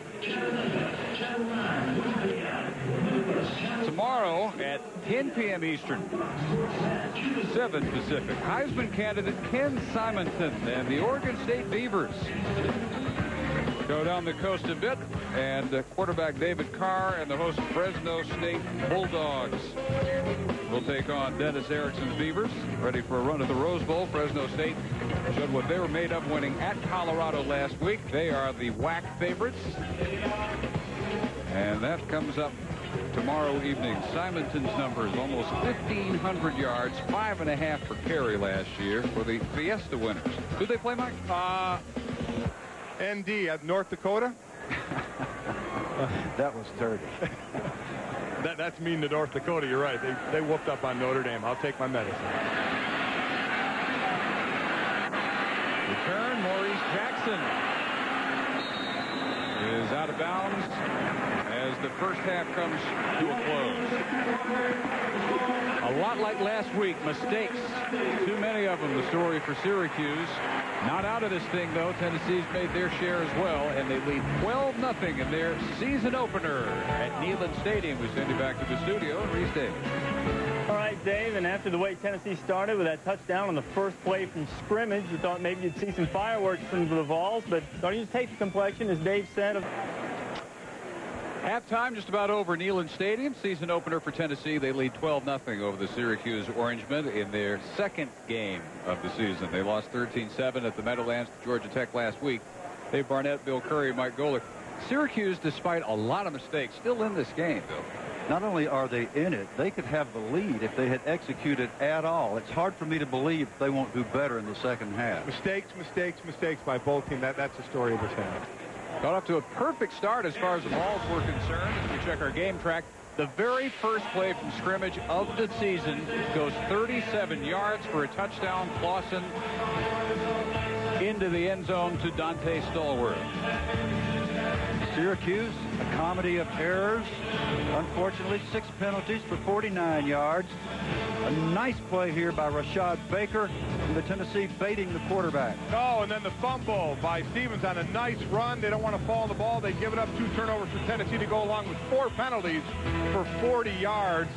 6 penalties, though, on Syracuse side for 49 yards. So a lot of flags being thrown this half. Yeah, and on all but one of the calls, it was hard to argue with it. Let's send it down to Michelle Tafoya. All right, Dave, I spent halftime in the Tennessee locker room, and offensive coordinator Randy Sanders addressed the entire offense saying, we have had opportunities all over the place. We've miscommunicated on routes. We've missed receivers. You guys just need to slow down and play your game. How good do you want to be, he asked him. You've got to take ownership in this. Randy Sanders and Phil Fulmer both spent a lot of one-on-one time with Casey Clausen trying to get him to calm down, telling him, you're stronger than this, you're better than this, you can play better than this. Again, take some ownership in it, Dave. Clausen in the first half had the decent numbers, 10 of 17, 107 yards, a touchdown and interception, but the point they were making, obviously, they thought it could have been much better. And Schaefer starts the second half with a bobbled kick. Leonard Scott, who had the wind knocked out of him in the first half, returns it near the 20, and another special teams tackle by J.R. Johnson. So J.R., again, he's got his schoolwork together and he's got his football together. I just love this. A lot of times people say, well, it's a bobble ball. They usually pick it up and run for a touchdown. Not so. Not if J.R.'s on the field. He just mashes the blocker. Nice form tackle in the open field. That's great special teams play. Senior out of Cicero, New York. From the 20. They start the third quarter with a give to Travis Stevens, who went over the 100-yard mark on a 38-yard dash late in the first half. His 9th carry here, and he's at 107 for the day. Who can get in the rhythm of their offense now? And you saw in the lead block for Tennessee was Will Bartholomew, the fullback, so he is back in the game. Must have, as Michelle said, was going to get some ice at halftime. Looks like it worked good enough. Ice the elixir, huh, Bill, to get you back on the field? Well, they found out the pre-existing condition was not so serious that he couldn't continue. Motion by Jason Witten. And another give for Stevens, tripped up at the line of scrimmage. Syracuse defense allowed a little over 200 total yards in the first half. Stevens, a much bigger worry, you would think, than the passing game, except for that first play, where they got the 37-yard touchdown. Yep, I'll tell you, Tennessee's body language does not make me feel confident for them. The way they came back on the field for the second half, they don't look like they're excited about correcting this situation. Lawson with 3 receivers on the right side, but out of the gun, he gives it again to Stevens, and he can't get away from Quentin Harris. Turns up after a quick read, helped out by Josh Thomas, and the Syracuse defense starts the second half with a 3-and-out for Tennessee's offense. Bill, I absolutely agree with you. The key plays of the game, that first play of the game, you're always taught, go hit someone in the mouth, let them know right off the bat it's going to be a long day for you. And the first drive of the third series, for really the offense and the defense, Syracuse clearly winning this battle. I agree. I don't like the way Tennessee came out this half. Colquitt. And another pretty good kick. This one knocked back after being touched around the 37-yard line. Well, tonight at 7:15 here on ESPN2, right after we're done, Marshall, led by quarterback Byron Leftwich, thundering into Gainesville, and they take on the Florida Gators, ranked #1 in the country beginning the season. Rex Grossman, Jabbar Gaffney, helping Florida become the early favorite for this year's national championship, and their road starts with the Thundering Herd, 7:15 tonight. Numbers last year for Grossman, 3 times as many touchdowns as interceptions and better than 60%. Nunes to Mungro on the pitch, able to turn the corner and get the 44-yard line, knocked out by Julian Battle. Bill, Syracuse has gotten the corner a few times on Tennessee, which surprises me. Tennessee usually known for that attacking defense as well as speed, but Syracuse really stretching them out. They're getting some good extension on the corner. They're running and they're turning it up. That's an 8-yard gain, and you don't expect that. Tennessee looks sluggish. They look sluggish on defense and on offense. Let's see if Syracuse can keep some self-destruction here.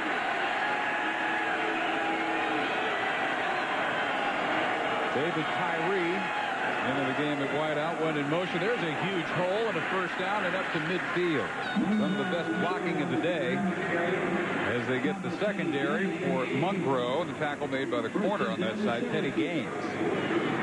Here's one of the places it'll get interesting, and Dave, you talked about it with Bill earlier, is the different types of plays and the amount of plays that Syracuse runs. They were just successful on 2 basic plays, a wide run and now an inside run. Now will they try and get a little fancy? Really nice job by P.J. Alexander, number 69, the left tackle. He creates that gaping hole.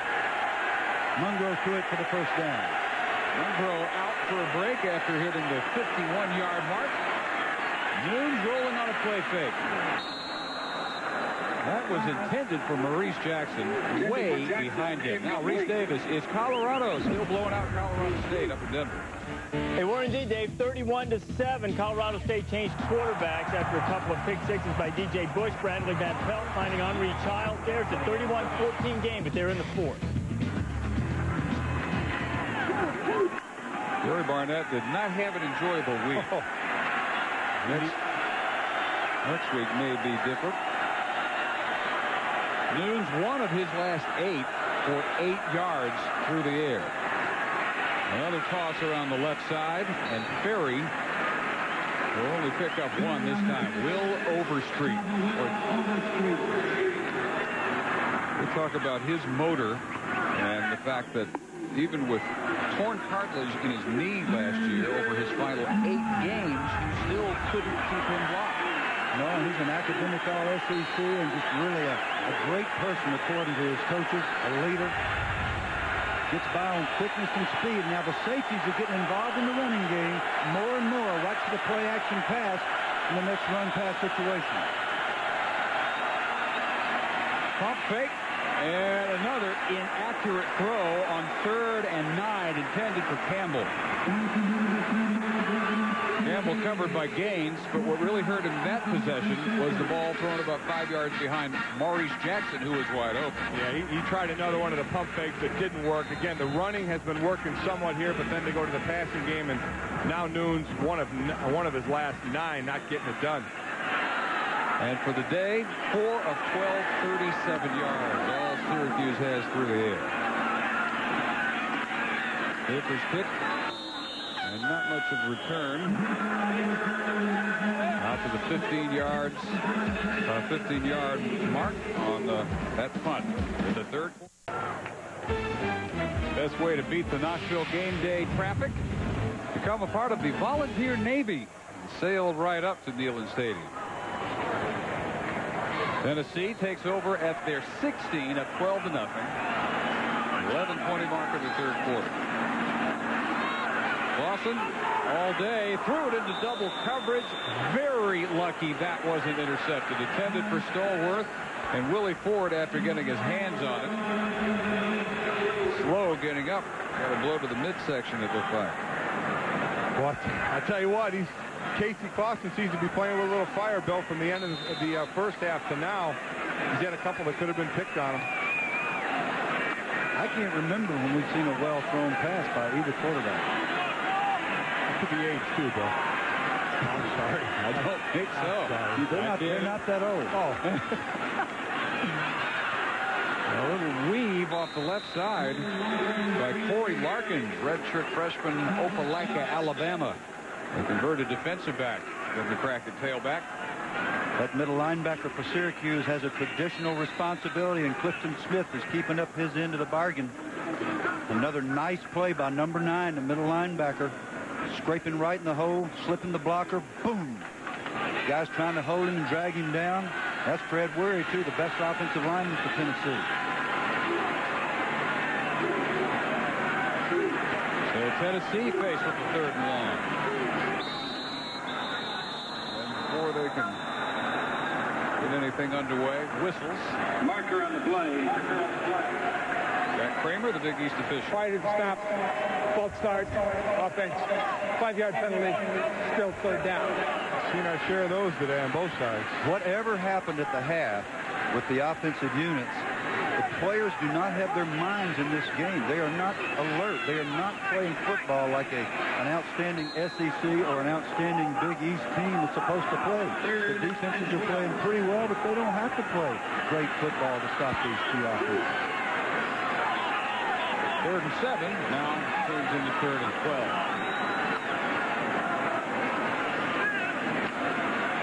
Clausen couldn't get it off. He got smacked, and it is loose and picked up by Freeney. Dwight Freeney with the recovery inside the 5-yard line.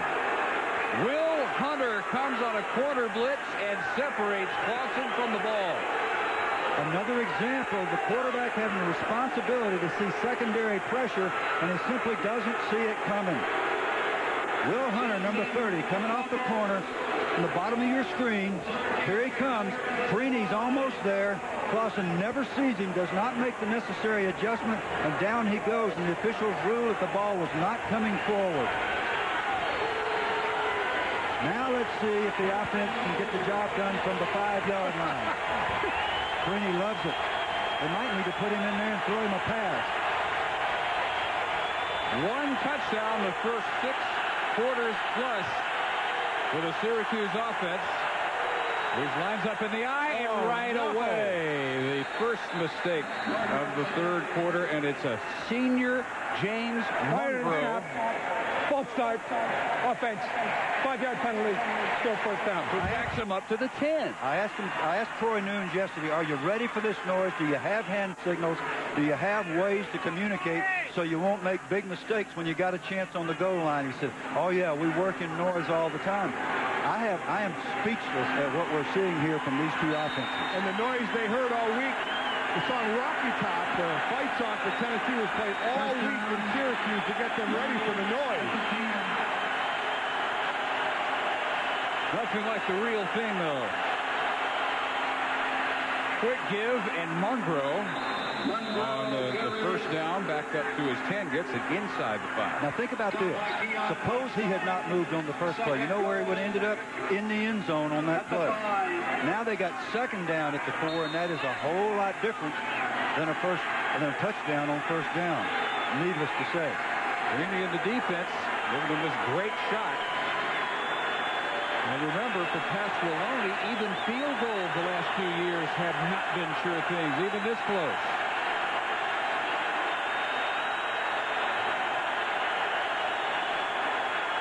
So second down, the snap just inside the 5. Quarterback draw. Nunes loses to the 7. Rashad Moore. I'm speechless. I don't take it away, Mike. What has been working for Syracuse the last series? A run around end, a couple of runs up the middle, a run right there works, and then they always try and get a little bit cute, a quarterback draw.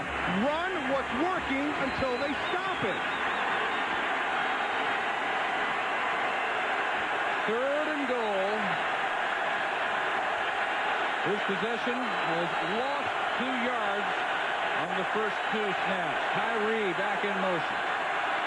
Nunes, one of his last 9. He hits Mungrove, but knocked out of bounds inside the 5 by Dominique Stevenson. And that effect is basically no movement allowed by the Tennessee defense or managed by the Syracuse offense, and they will send the kicking unit on and hoping for 3. But lately, that's all Syracuse has been able to do, hope for 3. Last 15 games, a pitiful 28%, and beyond 35 yards, forget it. And this is a program that's had great kickers through the years. This is a traditional kicking powerhouse. True freshman Justin Sujanski's first crack as a collegiate will be 22 yards. The big angle, right to left, and he sends it through. Took the job this week from the junior Mike Schaefer, who was 7 of 21 for his career, and he gets Syracuse on the board. Longtime Tennessee assistant John Chavis, defensive coordinator, can't be anything but thrilled after only allowing the field goal. That is a win for the Tennessee defense, I guarantee you that. Started at the 5-yard line, ended at the 5-yard line. They've been getting beat a little bit at the point of attack. We said how Syracuse has been successful on the run up the gut or the run around end, the normal play. Then they start to fancy it up a bit, and then Tennessee's been hammering them there with their speed.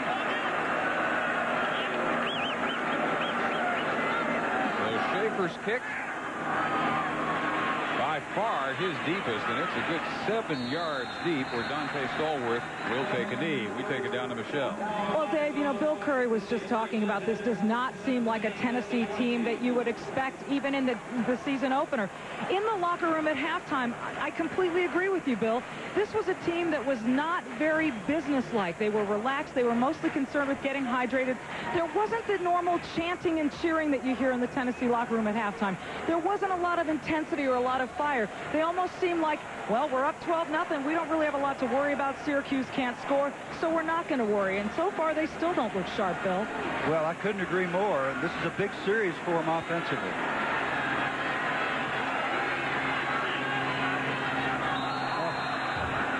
First and 15. Left side. Offensive line moving for Tennessee. Yeah, and the captain, Weary, is right in Casey Clausen's face. So apparently it was a snap count error by the quarterback. At least Fred's going to make sure that everybody up here thinks so. Well, this is the leaders that have to step up. That's Weary, and when Michelle was talking, we had a shot of John Henderson on defense. These guys, the leaders, have to step up. Oh, yeah. That is not what he thought the count was on. He let Casey know. So, from the 15, first and 15, Stevens hit in the backfield by Jamil Dumas, the weak side backer. And again, confusion on the snap count. The ball was snapped early before people moved. There is very poor coordination for the Tennessee offense.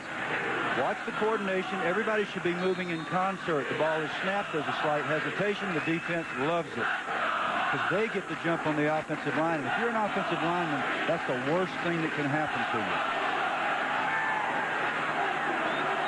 Second and 17. Henderson looking deep, right side, and threw it way behind the wrong shoulder of Eric Parker, and he hears about it, too. Let's check in on Michigan, Miami of Ohio. Reese Davis. Dave, Miami was driving inside the Michigan 15, looking to pull closer. Ben Roethlisberger puts it up, and Jeremy LeSueur with the pick, and Michigan answers by marching 80 yards reverse. Calvin Bell taking it into the house, and Michigan pulled out there out comfortably now, 24-6. All right, nothing comfortable here. Tennessee's offense sputtering and backing up this possession. 30-17, they run it. And Sam's not in love with that call either. Well, what we have here is a very rattled young quarterback, and you just don't want to take a chance in that situation. The defense is stopping Syracuse when Syracuse doesn't stop itself, and so you just hand it off and punt the ball and play some defense. Now let's talk about field position here. Syracuse should be setting up for a return here. They should easily get the ball in Tennessee territory. I said the last drive was big for Tennessee. The same is true here for Syracuse. Mark Davis gets 4. Colquitt gets a pretty good rush right up the gut. But he unloads another nice punt. And nowhere to go on the return by Riddle. Riddle on the return. 47-yard kick by Colquitt. 12-3 in the third. Yesterday, we halfway expected to hear Peyton Manning and T. Martin talk to us. Lifelike wax likenesses of them. And 107,000 plus inside Neyland Stadium. Not real thrilled, even though their team on top 12-3. 7 points, first play from scrimmage. Not a whole lot from that point on from either offense. That snap over the head of Noon, who wins the foot race, but he can't come up with the recovery. It's still loose inside the 5-yard line. Should we expect anything but a mad scramble for the ball at this point? Tennessee ball.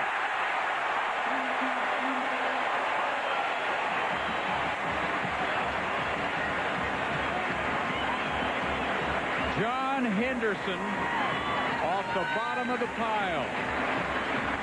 Nick Romeo, bless his heart, the offensive center only gets his name called when this happens. Number 61, outstanding football player, a sophomore who's done a good job with the gun snap, and that's the risk you run when you run the shotgun formation. A snap like that can put you in dire straits, and I'm telling you, Syracuse is in deep trouble right now. First and goal, 5-yard line. Tennessee. Henderson hustles back and accepts the Syracuse gift. Good start on another Outland trophy for him. And Clausen, calls time. 6:46 in the third. Tennessee poised to take full control here. Clausen, after the timeout, back in the same formation with a couple tight ends, only one wide out, and the I formation behind him. Jabari Davis in that backfield ahead of Stevens, and tries to spring, but only gain of 1 for Travis. Keon Walker, number 28, goes down an inside drill, or 9-on-7 every week, and he learns how to fill his gap. And there's a tackler too many for this 2 tight end offense right here. In theory, if everybody holds their gap, there should not be a place to run this defense against this offense. You should force either an option or a throw. That's the theory of the defense. And that is incredible. That's a great number. Let's see if they can pull it off again. They were forced to settle for 3 in the first half. Stallworth the only wide out. Witten in motion. Toss sweep Stevens. Davis out in front. He cuts it back and in for the touchdown.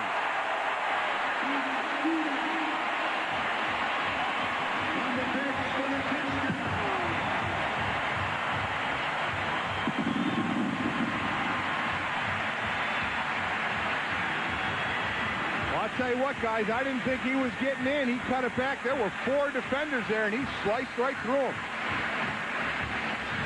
When Syracuse took over at the Tennessee 5, they settled for 3, and Tennessee punches it in for 6. After the bad snap by Nick Romeo sailed over Troy Noon's head. Alex Walsh perfect on all his PATs last year, and his streak up to 49 in a row.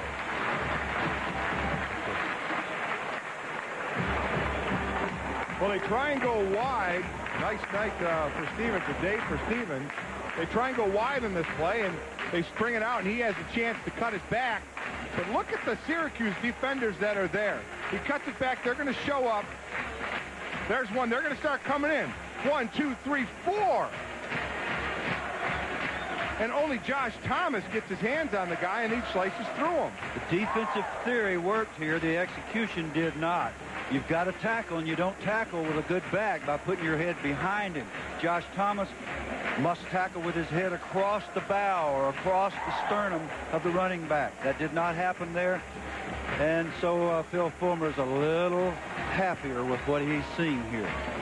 If it's any consolation to Nick Romeo, he did not break your long-standing record for longest. I should have never told you guys. Longest snap in Neyland Stadium 38 years ago, and it still stands. 1963, Georgia Tech versus Tennessee. I hiked the ball 35 yards into the end zone, but it was the other end zone, and I think that is probably still the record for Neyland Stadium. And I should have never told these guys about that. Well, tell Nick about it now. He'll feel a little My coaches told me about it. They said you get one of those a career. My wife burst into tears. Carolyn doesn't even cry at funerals. She cried. It was so bad. Colquitt with a high kick down to Ferry. Well, oh yeah. Marker down. Ferry returns to the 24. Ferry on the return. Long way to run 11 yards all told. And the beat goes on. Rich Scanlon just shoved the guy in the back. That's just the dumbest, isn't it, Bill? I mean, you're taught on special teams, if you can see the back number of the player, don't touch him. And Scanlon, it was clearly in the back, and he just shoved him, and this cost an offense that is already struggling.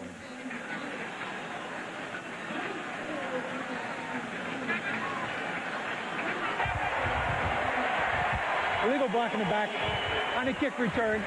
They half the distance from the previous spot. First down.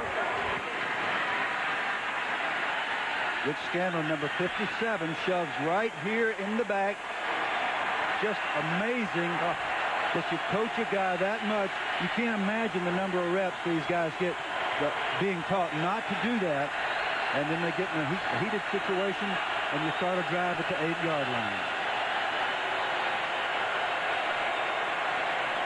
I don't know where they haven't been before today. Mungro coming right, runs out of room after a nice gain on first down. Sunday Night Baseball presents one of the best rivalries in baseball history. The Boston Red Sox hosting the New York Yankees. Sunday Night Baseball presented by Nextel at 8 Eastern. If you can't get to a TV, ESPN Radio will have the nationwide coverage. Check your local listings. Scheduled starters at the Fens, David Cohn and Mike Messina. Nice matchup tomorrow night. Yankees threatening, though, to run away with the East.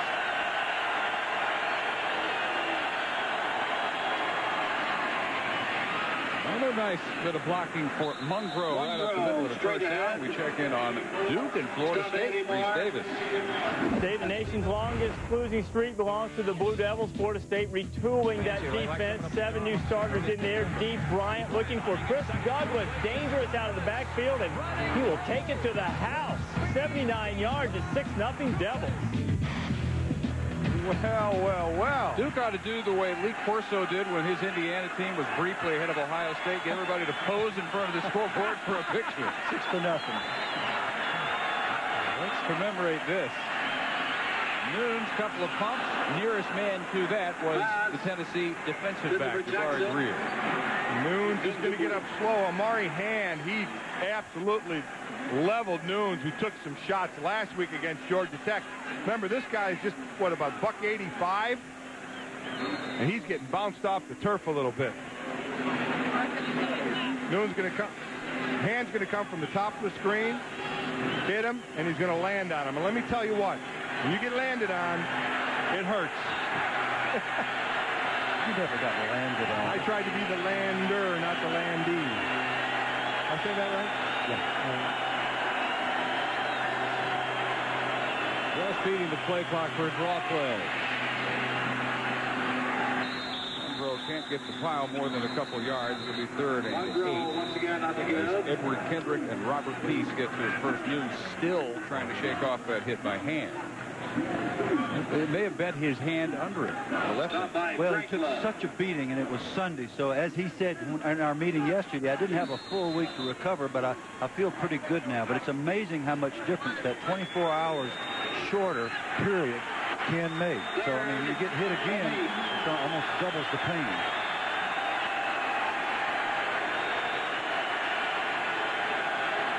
So here's 3rd and 7. From the 23.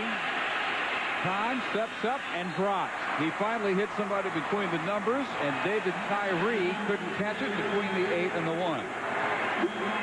The only problem with that, it was 3rd and 7. It was a 2-yard crossing route. Even if he caught it, he wasn't making the first down. It wasn't throwing to the sticks. Well, you got football players that are not minding their P's and Q's.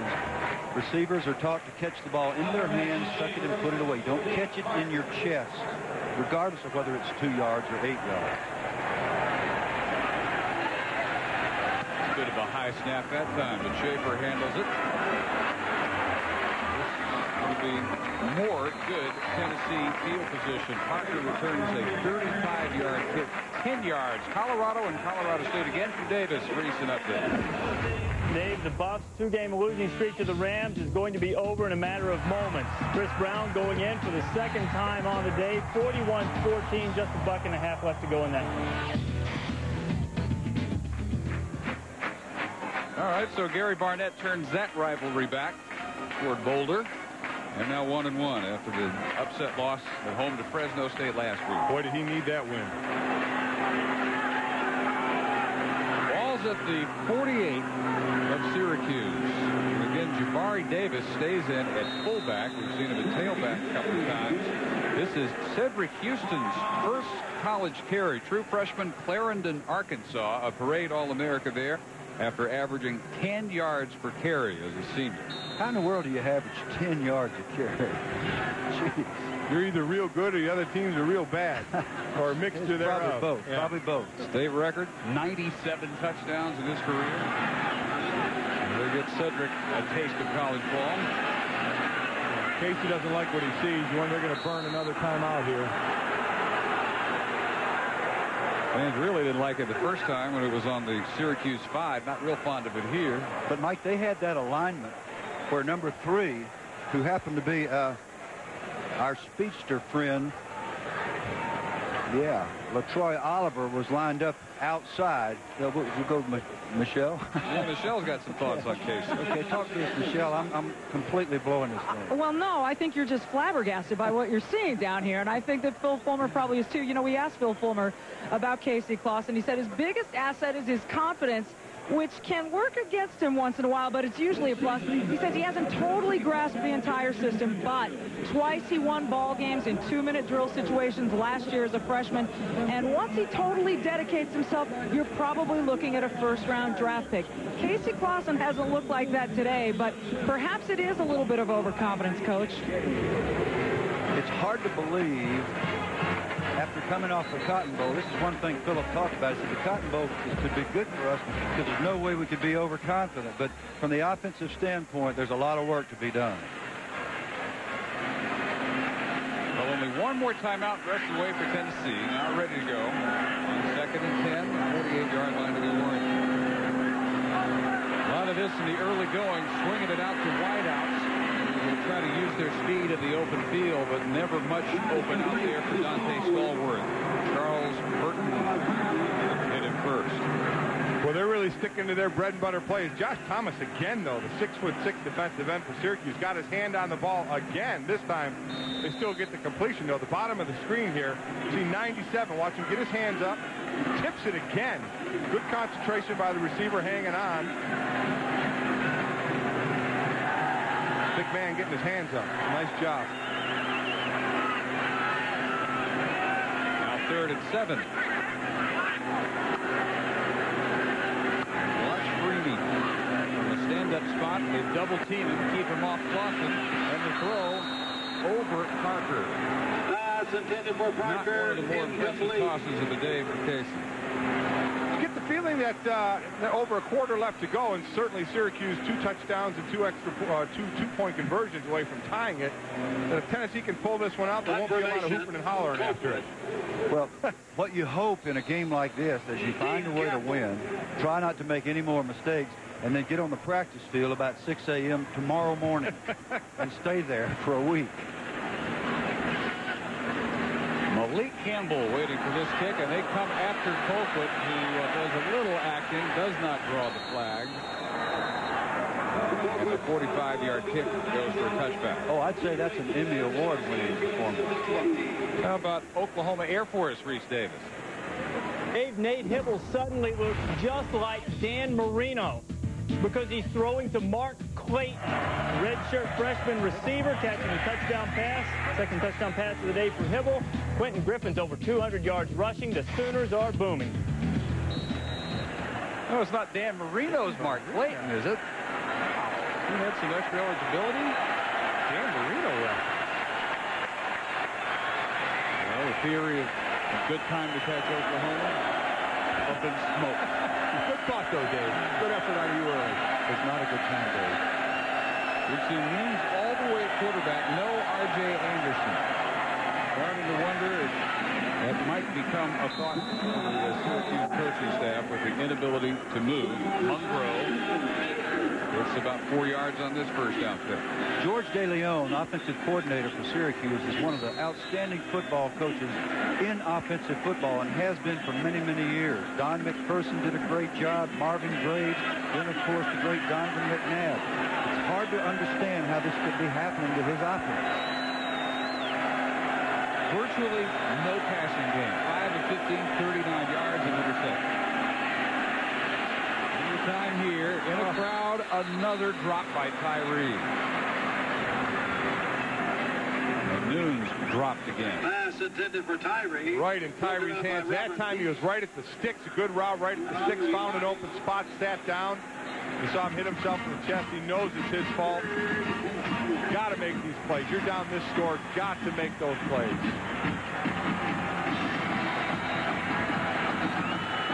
Come back, find the hole. It's a nice job of finding the hole there. Hits it right in the hand. And Tyree, a big play receiver last year. Deciding catches against West Virginia, Temple, Pittsburgh. A leading receiver last week, 7 catches against Georgia Tech. And all R.J. Anderson's done today is stand and watch Nunes struggle. Timeout call by Syracuse. Troy, 2 of his last 10 through the air for 10 yards. First Orangeman timeout. 1:51 to go. I mean, you can't really get less out of your quarterback spot unless well, I think we may need to go to our backup fullback. Wow. And hand it to him. I mean, he's going to need a face mask, though. Looks like he's played without a face mask for a while there. Well, you know, Nunes last week had the most attempts he's ever had at 32, so he's had to put it up in the air some. He has not been successful doing that today. A little bit later on ESPN, 7:45 Eastern. UCLA Bruins, who begin the year ranked 15th. 1,000-yard back Deshaun Foster back.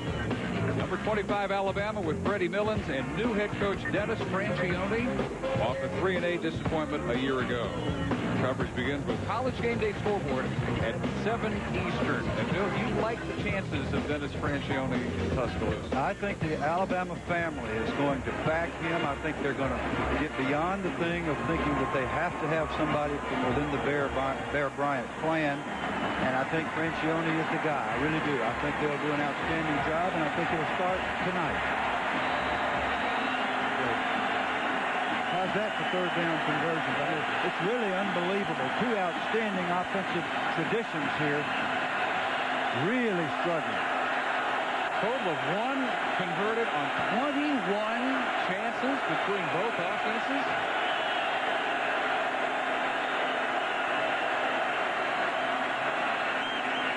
Nunes with a shoe loop won't convert this one either.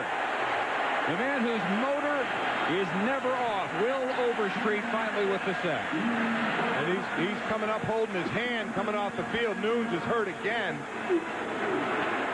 Overstreet got him on the backside and landed on him again. Again, Nunes, not a very big quarterback at 185 pounds, dancing around back there trying to find the open receiver. Overstreet stays after him. Ooh. And remember, the previous hit by Omari Hand on the last possession already had Nunes holding that left hand or left wrist. So they really have to check him closely now. Schaefer with the kick returned by Parker out of bounds at the 48. 45-yard punt by Schaefer. Parker just ran on out of bounds because he didn't want to get caught by R.J. again. And R.J. getting loose over there. I will be shocked if R.J. Anderson isn't warming up now. I mean, Nunes is taking a beating again. He's not accurate with his throws, though to his credit, he's had a few drops as well. But you have to wonder if a change is going to be made. Watch him land. He'll land right on him. The left arm's tucked under there. And let me tell you what, that's 260 pounds is Overstreet, but when it's coming in the air and landing on you, it feels like a heck of a lot more than that. 19 of 32 last week, 5 of 16 this week. Play fake, and Clausen ready to go deep to Stallworth, and defended this time by Will Hunter. Same play, first play from scrimmage, worked for a 37-yard Tennessee touchdown. That was against Willie Ford.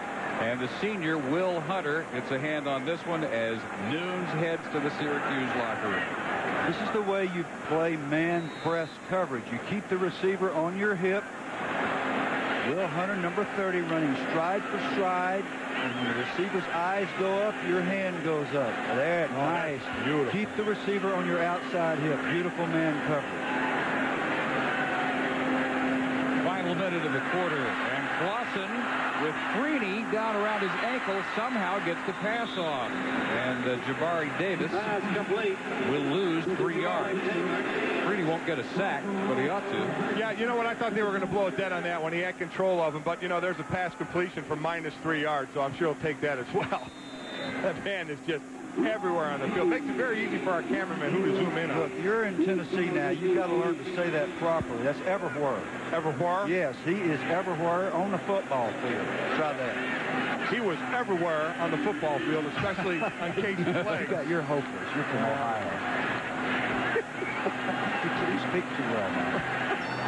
Let's be good. Maybe the last play of the quarter. This one intended for Parker. Over Parker and Willie Ford. Perfect, good coverage. Yeah, perfect man coverage. Now the corners are getting the feel for this thing. So when the fourth quarter begins, Tennessee will have to kick, and we'll look for R.J. Anderson to be in charge of the Syracuse offense. Back at Neyland Stadium, Knoxville, Tennessee, for the start of the fourth quarter. Dave Barnett, Bill Curry, Mike Golick, and Michelle DeFoy. It's 19-3 Tennessee. But neither offense did a thing in the third quarter, and the fourth begins appropriately with a punt by Dustin Colquitt, and it's fair caught at the 18-yard line by Jamel Riddle.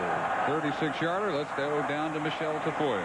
Well, Dave, you saw Troy Nunes walking into the locker room, kind of holding his left arm suspended. Nothing definitive yet, but team trainer Tim Neal has told me he did injure his left wrist, Nunes, and they are taking him in for precautionary x-rays. We'll keep you posted. All right, so the Plainville, Connecticut sophomore, R.J. Anderson, who started last year against West Virginia, Temple, Miami, and Rutgers, injured against the Mountaineers. And that knee he heard in that game, they said, really killed his progress in the eyes of the coaches for the rest of the 2000 season. He takes over a slumbering Syracuse offense and scrambles out of trouble. A key block at the 20, and out of all that, he'll gain about 4 yards. Could have been much worse. And the game tracked through 3 quarters. For the Tennessee quarterback, Casey Clausen, he started with a touchdown pass and has not done much since then. Sure looked pretty from the beginning. Syracuse, it has it. They were still in the game, still are. Nick Romeo with the bad snap over Nunes' head with their third turnover led to a Tennessee touchdown. Yeah, and the touchdown came on a nice run by Travis Stevens. Not very well blocked, but a lot of good running by number 34. In the third quarter, Syracuse -6 total yards. Tennessee only 5 total yards, and they did not make a first down. This will be close to the first down on the carry by Diamond Farage. Now, men, whatever we expected coming into this contest, whatever we said in the open, we didn't expect this. We didn't expect both these offenses to absolutely go into reverse for much of the day. Can never be an excuse, but is there at all, can you see it from the Tennessee side being the first game, Bill, or not even this bad, though? Well, maybe in the early going, maybe a couple of series, but at some point you begin to move the ball and to have some consistency.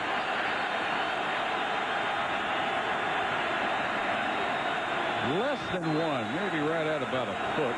Anderson about to run out of time on the play clock, and he sees it just before it gets to 0. That's their second timeout. With 13:58 to go. Come back for, again, 3rd and a foot.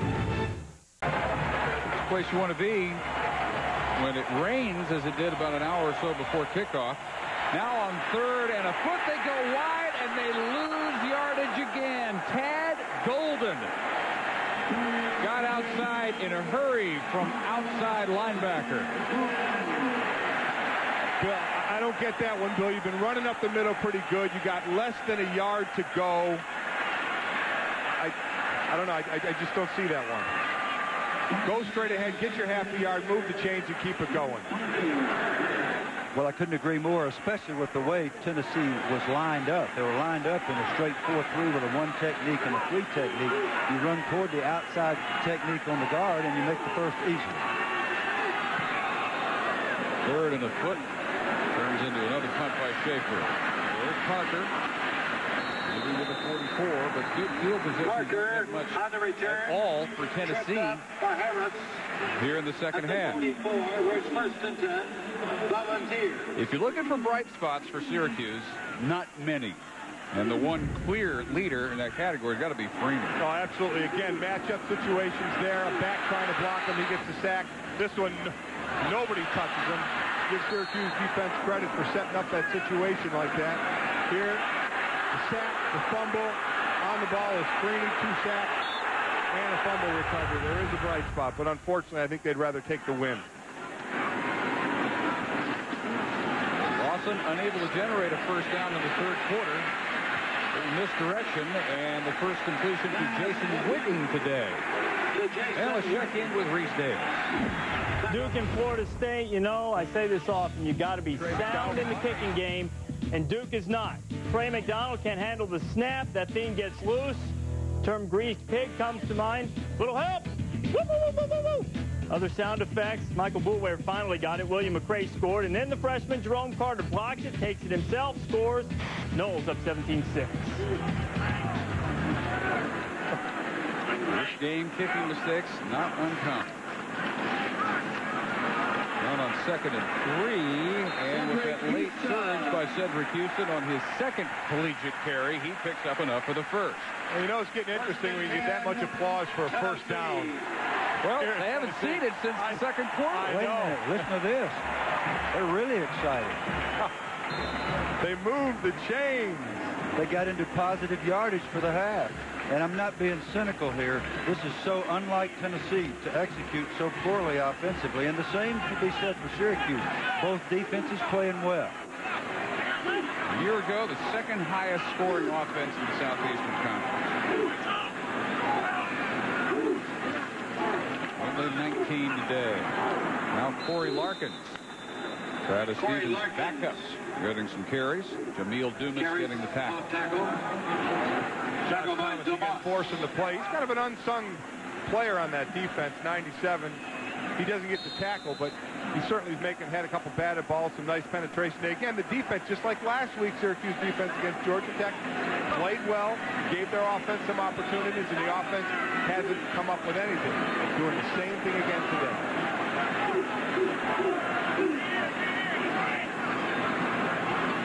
Larkins, former Alabama 100 meters champion.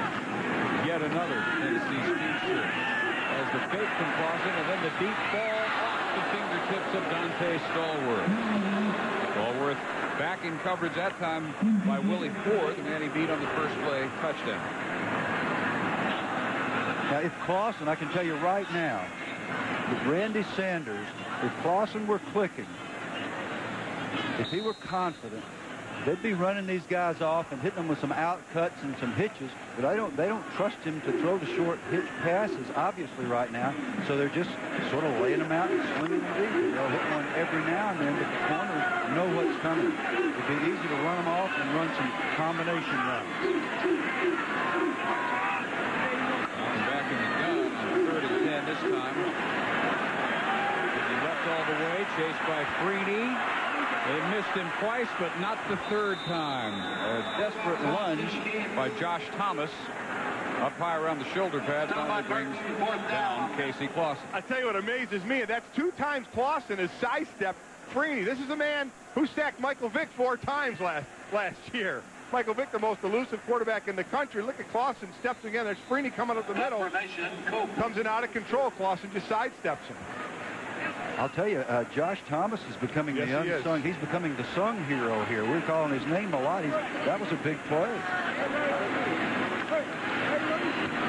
Colquitt, much better job this time avoiding the touchback. That one comes down at the 15 of Elite Campbell. At the 15. And R.J. Anderson will have his 2nd series at quarterback for the injured Nunes. When we come back.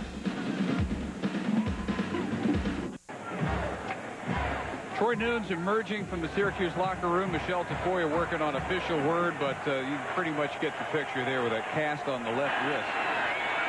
He is out for a while. Anderson with the toss sweep for Munro. Knocked out a yard shy of the first by Julian Babbitt. Those have been some of the things that have been working today for Syracuse. It's been the basic plays, which is surprising for Syracuse, for an offense as diverse as Syracuse. The basic sweep and basic plays up the middle. And the reason it worked, number 34, Chris Davis, the fullback, the lead blocker, right here in the middle of your screen, bides his time, boom, right there, nice job. A little better follow through, could have been even better.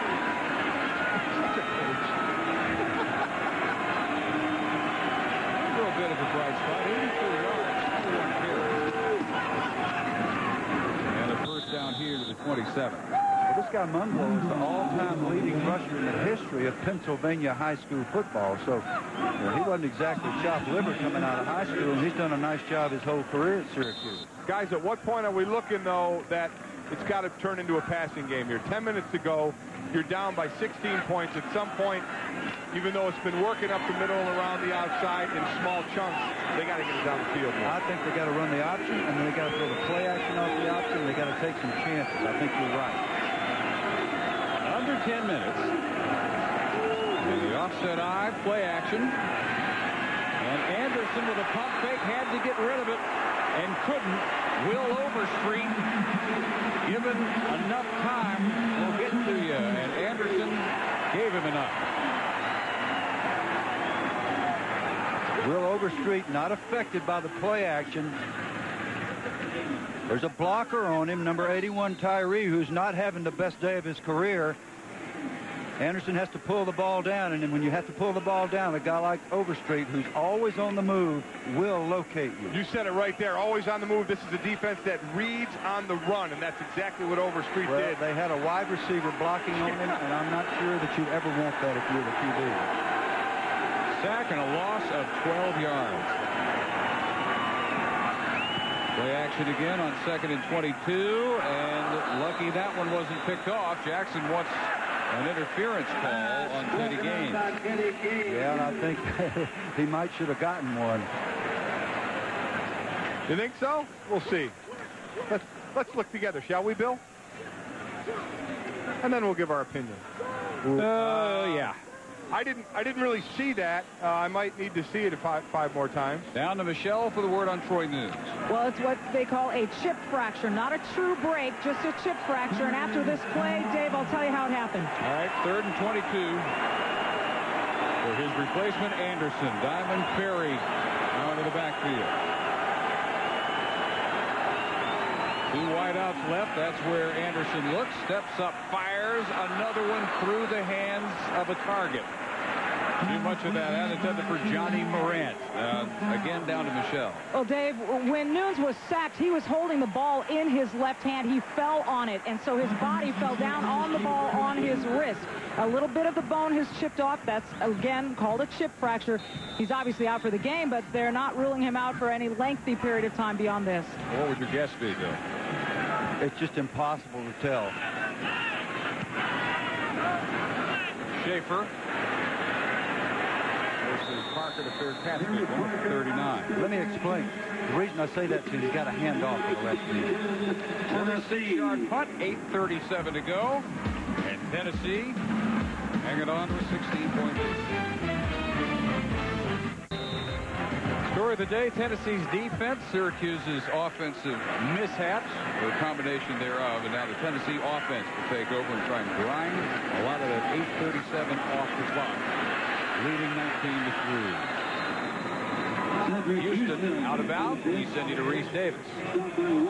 Guys, coming up in just a few minutes, we're going to take you down to the Swamp, where the #1 team in the land, the Mighty Gators, getting ready for Marshall to come in. Marquette Manuel getting a ride from his teammates. The senior trying to inspire his mates to have Marshall fear the Swamp. We'll get you there in a bit.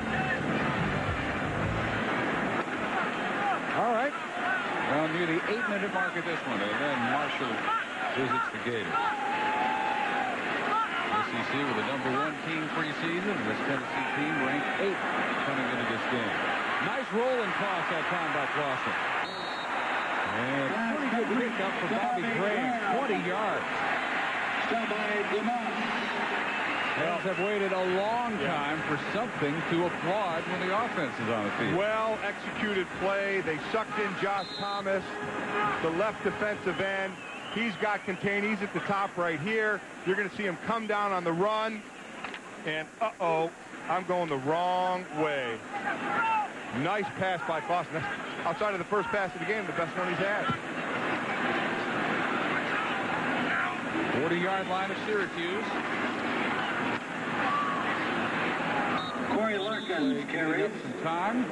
Corey Larkins. This is good for Tennessee, and that they can get their young backs in there and get them lathered up. Corey Larkins, a redshirt freshman from Opelika, Alabama, also highly touted. Cedric Houston getting some carries, just getting lathered up, getting a feel for the football game, how it is to play at this level. Tennessee offense in the second half, 27 total yards. But the defense has made it stand up. Motion out of Tyree, and just in time to beat the play clock. Green left side. All the way to the end zone. There's room for Larkins. First Tennessee touchdown. 38 yards to the house. If you wonder why Corey Larkins was highly touted, you don't have to wonder anymore. It's about the most noise we've heard from this 107,000 in the last hour and a half. An unblocked tackler in the hole, a stutter step inside, and a bolt back to the outside, and about a 4-4 down the sideline. And Mr. Larkins has established himself as a guy who can play. And once again, Tennessee's a man short on a special team. That's the third time today. Coach Fulmer will not be pleased with that. Alex Walls keeps his PAT streak going. 50 in a row without a miss. Corey Larkins, 100-meter champ for the state of Alabama. This kind of speed. On the track or on the football field, it kills. It's just about killed Syracuse's hopes. All-America true freshman Cedric Houston, the all-time Arkansas high school touchdown scorer. The answer is no. The first time I've encountered Tennessee, honest to goodness, since 1960 when I was a freshman at Georgia Tech. We played them every year when I was a player, and I coached them. I've never seen them without great depth at wide receiver, tailback, and quarterback. Well, I asked Coach Fulmer that when we were talking to him. Are you ever in the thought process of a rebuilding mode? I mean, it never seems like Tennessee is. Every year there's maybe 20, 25 teams that have a legitimate shot for a national title, and Tennessee is always there because they have that depth. Except last year when they lost 5 juniors to the NFL draft, and I said, did you expect all 5? Right. He said, no, and that was tough. And that football, that is not a good team. Well, that kind of, It's not windy. kind of sums up the day, huh? It's just a bad team. A bad tee? Yeah, you got a bad tee? What, out of the lock down the line, you got a bad tee? So just watch this. See, that's a bad tee. It's sliding the wrong angle. It's magic. Don't sing, Mike. I didn't really hit the key there. So Leonard Scott over the hole for Colquitt. There's a hole. Return.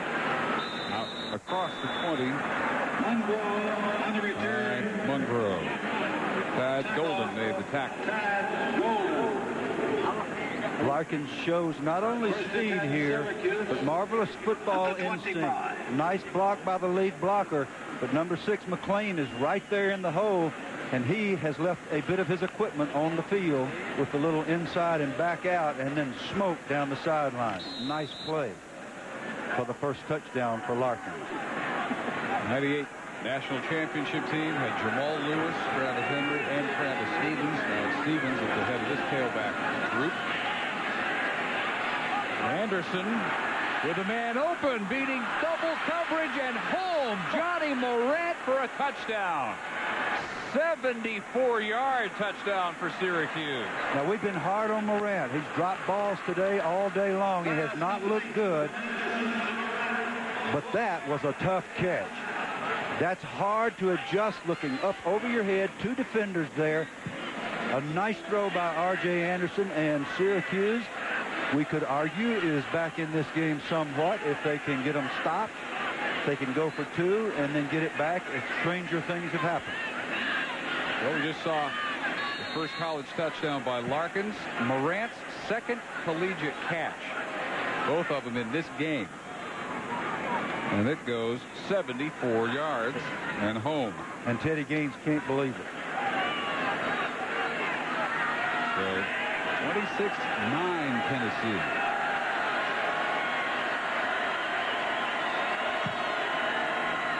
Anderson rolling on the try for 2. Out of room, and then turns back, looks into the end zone. There's a marker down as Manley hangs on. Not been a good day for Graham Manley, but he may come up with this 2-point conversion depending on the flag. I think you might have a lineman downfield, possibly. Yep. I think it was Kevin Sampson, number 74. Once Anderson started rolling, I think the lineman was taken off to help block for him, and then Anderson pulled up and threw the ball. Well, that's an old Syracuse play. Donovan McNabb worked it on Tennessee in '98. Pasqualoni cannot believe it. A lineman getting downfield. It's a full sprint right, and the last option on it, if everybody's covered to the sprint outside, is the tight end who crosses from the side of the sprint out clear to the other side, and he's almost always wide open. They've scored many, many times with that play. So this try for 2 will come from the 8. The errors are really almost incomprehensible in their numbers.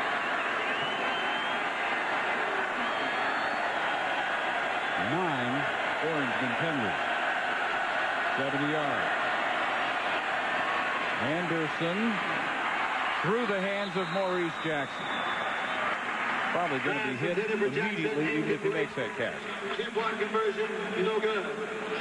Well, this DB never wants to let a receiver behind him, obviously, but when you're up 23 points, you can't let someone get behind you. Went for the inside fake. Good job by Morant going inside, then back outside. But the safety coming over the top. Never, ever, ever can you let anybody get past you. Safety's job is to be deeper than the deepest in that situation. But he was also complacent, figuring there's no way they're going to throw the ball that well. And Teddy's in good shape. Teddy was not in good shape. First college touchdown for the sophomore from Parsippany, New Jersey. Parade All-America. They did not redshirt him last year, even though he never caught a ball. He practiced all year with the first team, so they didn't consider the freshman year wasted, even though it cost him one full season of eligibility. One of the top 3 receivers in the country the year he was recruited. And the latest injury question for Syracuse is Keith Thump Belton. Looks like Thump might have the same kind of injury that Troy Nunes has. Hopefully it won't be a break.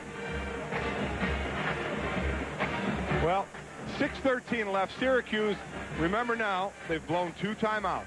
So they only have 1 left. And if this game gets close, that is going to can come back to haunt you. Well, we all know the odds on it getting close are not very good. They're going to have to recover an onside score, recover an onside score, and recover an onside and score. That's hard. I thought you were just stuttering there for a minute. 3 times, huh? I stutter a lot, but not that time. Will Fulmer, the winningest active coach in college football by percentage. 82.4%. Onside kick return by Parker. All the way to the 16 of Syracuse. And only LaTroy Oliver prevented that from being a touchdown. It's 30 yards on an onside kick. And that was a fantastic kick, Bill, the special teamer that you are. I mean, that did the quick hop and then the big long hop going over 10 yards. Look at that thing up in the air. That's exactly what you want. Parker just picked it out of the air. What an athletic play that was. Nobody went after the football. When that ball crosses 10 yards, it's anybody's ball. Nobody on the Syracuse team went for the ball. They just assumed that Parker would not catch it, and there should have been a safety right on the spot to keep him from running down the sideline to the 16-yard line.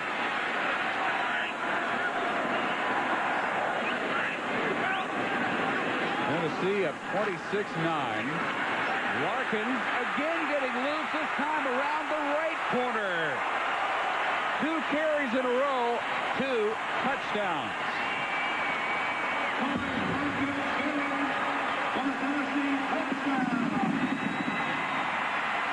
This is supposed to be an inside play with Weary, the left guard, pulling to his right and kicking out, which he does fairly well.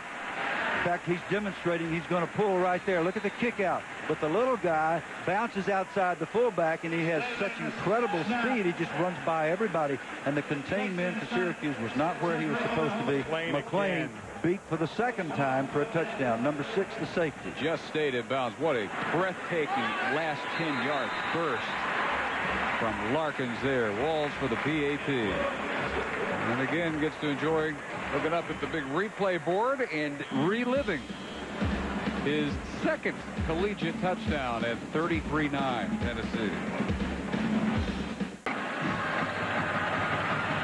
Back-to-back carries for Tennessee touchdowns, 33-9. Under the 6-minute mark. Jackson. On the return is Jackson closer to Florida State, Reese Davis. Oh, I don't know, Dave. Florida State starting to show that considerable muscle. Nick Maddox, you know, he's bounced around tailback to wide receiver, back at tailback, goes 51 yards to the house here. A few moments later, he caught a 27-yard touchdown pass from Chris Ricks. It's 31-6, almost at the half. Just a few moments. We're going to get you down to the swamp as soon as you guys finish up. But Coach Mays, people getting lathered up. I think that's what those people are doing. I think they're already lathered up. Is that what you call that? I still need to do some sit-ups. Get some abs. R.J. Anderson with the sweep, and Walter Reyes, redshirt freshman from Struthers, Ohio, with his first carry. Boy, this schedule is probably the toughest Syracuse has ever faced, and against ranked opponents, which they have most of the way. They were fine in '98, Donovan McNabb's last year, but since then, this is coming into today, they've lost all 5 against ranked opponents, averaging less than 7 points and only 221 total yards. And from here, it does not get easier. What really makes this the toughest schedule ever for Syracuse was the fact that, as this mark-off goes against them, Paul Pasqualoni allowed his team to vote on whether they wanted to play that kickoff game against Georgia Tech at the Meadowlands last week. and they voted strongly that they wanted to do it. They already had this trip to Tennessee, Auburn, after East Carolina and Central Florida, 3 straight at home, but none of those gimmies at all. And then the conference trips include the top 3 preseason picks in the Big East. They go to Pittsburgh, to Virginia Tech, and to Miami. Wow. So all together, 4 top 10 opponents, none of them in the Carrier Dome. 9 were in bowls last year.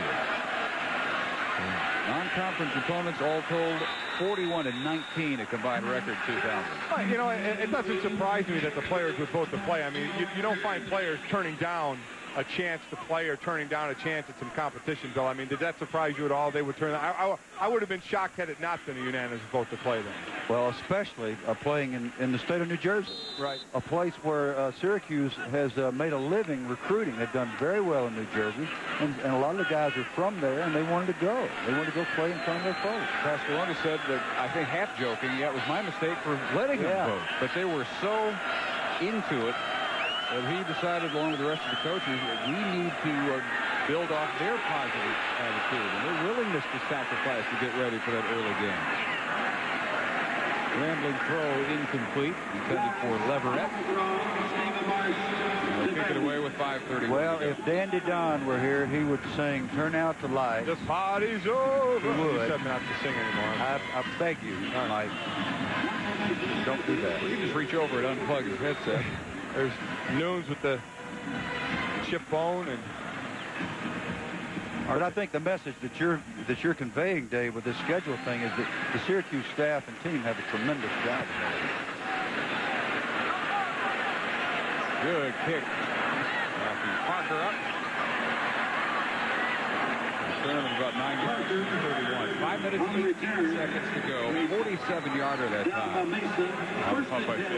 So now for Tennessee, they go to Arkansas next week, and Arkansas coming off win over UNLV, but their offense was very inept. Their defense played very strong, much like Syracuse in their first game. So Tennessee kind of getting the same taste as far as how an offense and a defense have played for their opponent. We have a game 9 Eastern, 8 Central from Fayetteville next week, and then they go to Florida, and they have not won in Gainesville in 30 years, 1971.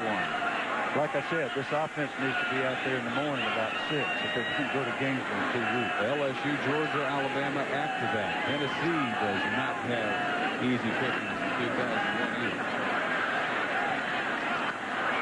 Oh, Travis Stevens back up. Getting some carries here in the second half, and he's mostly rested. This time, Derek Kinsley, true freshman out of Marietta, Georgia. There's a story about Coach Bear Bryant. He had a team that played against Southern Miss and didn't play well, but they won, and he had them out there at 6:30 the next morning on Sunday morning. They practiced till Sunday school time. Then he said, any of you guys that are Christians, y'all go on to church. The rest of us are going to keep practicing. He said, every one of them converted on the spot. Boy, what a great method of evangelism that was.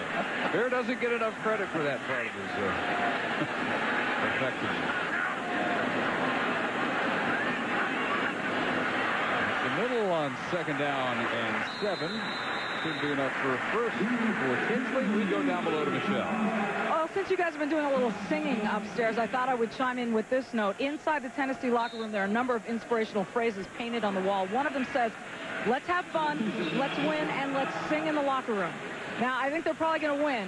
I don't know how fun it's been, and I definitely don't think they're going to sing in the locker room. But let's hope if they do, Golick, they don't sound like you. Well, let me tell you, Michelle, that offends me and hurts me deeply. All right, maybe it doesn't, but you know what? She's right. They are not going to sing in this locker room. This is going to be a, yay, we won. Coaches, I would imagine, are going to be working a little bit tonight, and you're right, Bill. I agree with you. The players are going to be watching some film, getting over their bumps and bruises, and getting after it tomorrow. The best time to jump a football team is when they win and play Absolutely. poorly. Absolutely. Coach Chavis, he doesn't have as much to say about his defense because they played hard and reasonably well, but the offense has got so much work to do if they expect to go to Florida. And, of course, they still got to play Arkansas. That's no gimme. Well, John Henderson led defensive line. We talked about at the outset being so unusual in that they are dominant against the run and they rush the passer so well, and they lived up to their billing. They did, but they really didn't get much competition. I mean, Syracuse has the kind of talent and the scheme that could have given them a hard time, and yet Syracuse never gave itself a chance. Really feel like I need to redeem myself. Play some music so I can sing or something. Who are you talking to?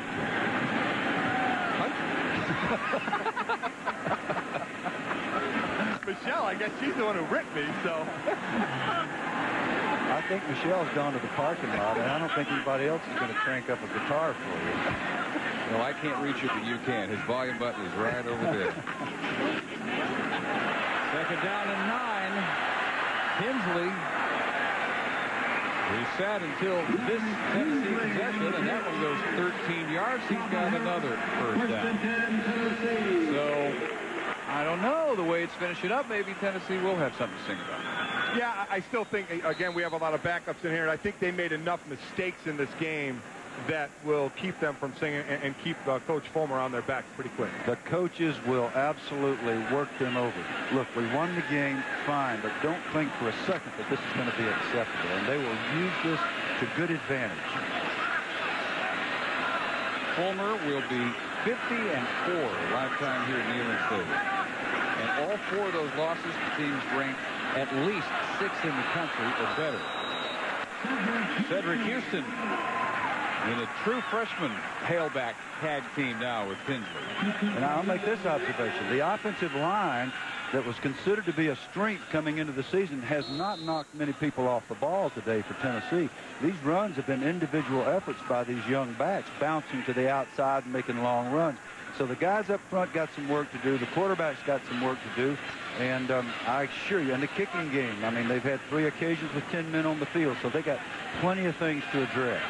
They've gone 5 deep at tailback. Stevens, Larkins, they both scored. Houston, Jabari Davis, and now Tinsley. Syracuse reacts well that time on the carry by Houston. And we're checking with Reese Davis from Virginia Tech. All right, guys, some terrible news for Lee Suggs, the outstanding tailback from Virginia Tech. Tore his left ACL and also tore the medial meniscus ligament. An MRI showed that today. Now, he is going to have surgery, arthroscopic, on Monday to repair the medial ligament. If the ACL injury is determined to be an old injury, there's a chance he could come back this year. If it is a fresh one that occurred today in the 52 win over UConn, Lee Suggs will be done for the season. Some terrible news for the Hokies. We're going to get you down to the Swamp in just a few minutes. Florida and Marshall, they have started to play. The Gators returning a punt. And we'll keep you up to date on everything going on there until Tennessee and Syracuse are finished, gentlemen. All right, we're down to the final minute here, Reese. And Tennessee will take another season-opening win, 33-9. Boy, is that bad news for Virginia Tech, though. I had a chance to talk to their coach, Frank Beamer, a few days ago, and he really talked up Suggs and Andre Davis, their wide receiver out there, as guys who will be able to carry this offense a bit because Michael Vick is gone, and to lose that as a weapon really, really hurts. And we saw his son, Shane Beamer, who's a graduate assistant here on the Tennessee staff on the defensive side. He was at Georgia Tech last year, getting a real good football education, young Shane Beamer. He'll be a good coach, too, like his dad. Just hope the best for Lee and hope there's a quick recovery. Tennessee's called its last time out with a 4th and 1 and 27 seconds to go. Well, let's look at the positives for them. They get the win. They get the first game under their belt. We've already talked about how they're certainly going to hear it in the film room.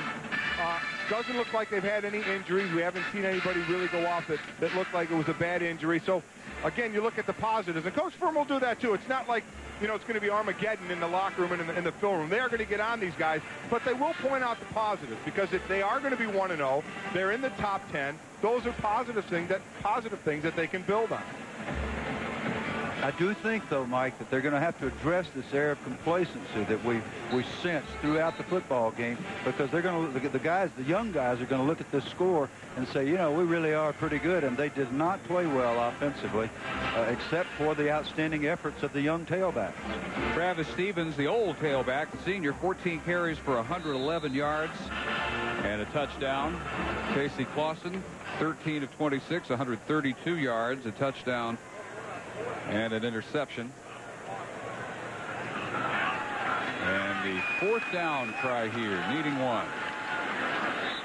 And they'll get it. And as soon as they get the chains move, that should do it for Syracuse and Tennessee. So the Orangemen start 0-2 this unprecedented schedule facing Paul Pasqualoni and the Orangemen.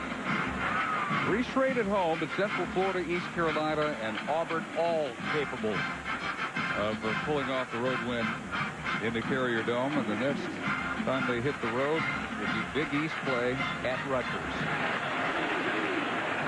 Will Fulmer goes to 85-18 as the head coach of Knoxville, 15-4 at home, as Tennessee starts with a victory, 33-9, our final. So long from Knoxville, where again the Vols win it, 33-9. For Mike Olin, Bill Curry, and Michelle Tafoya, Dave Barnett reminding you Marshall in Florida up next. This has been a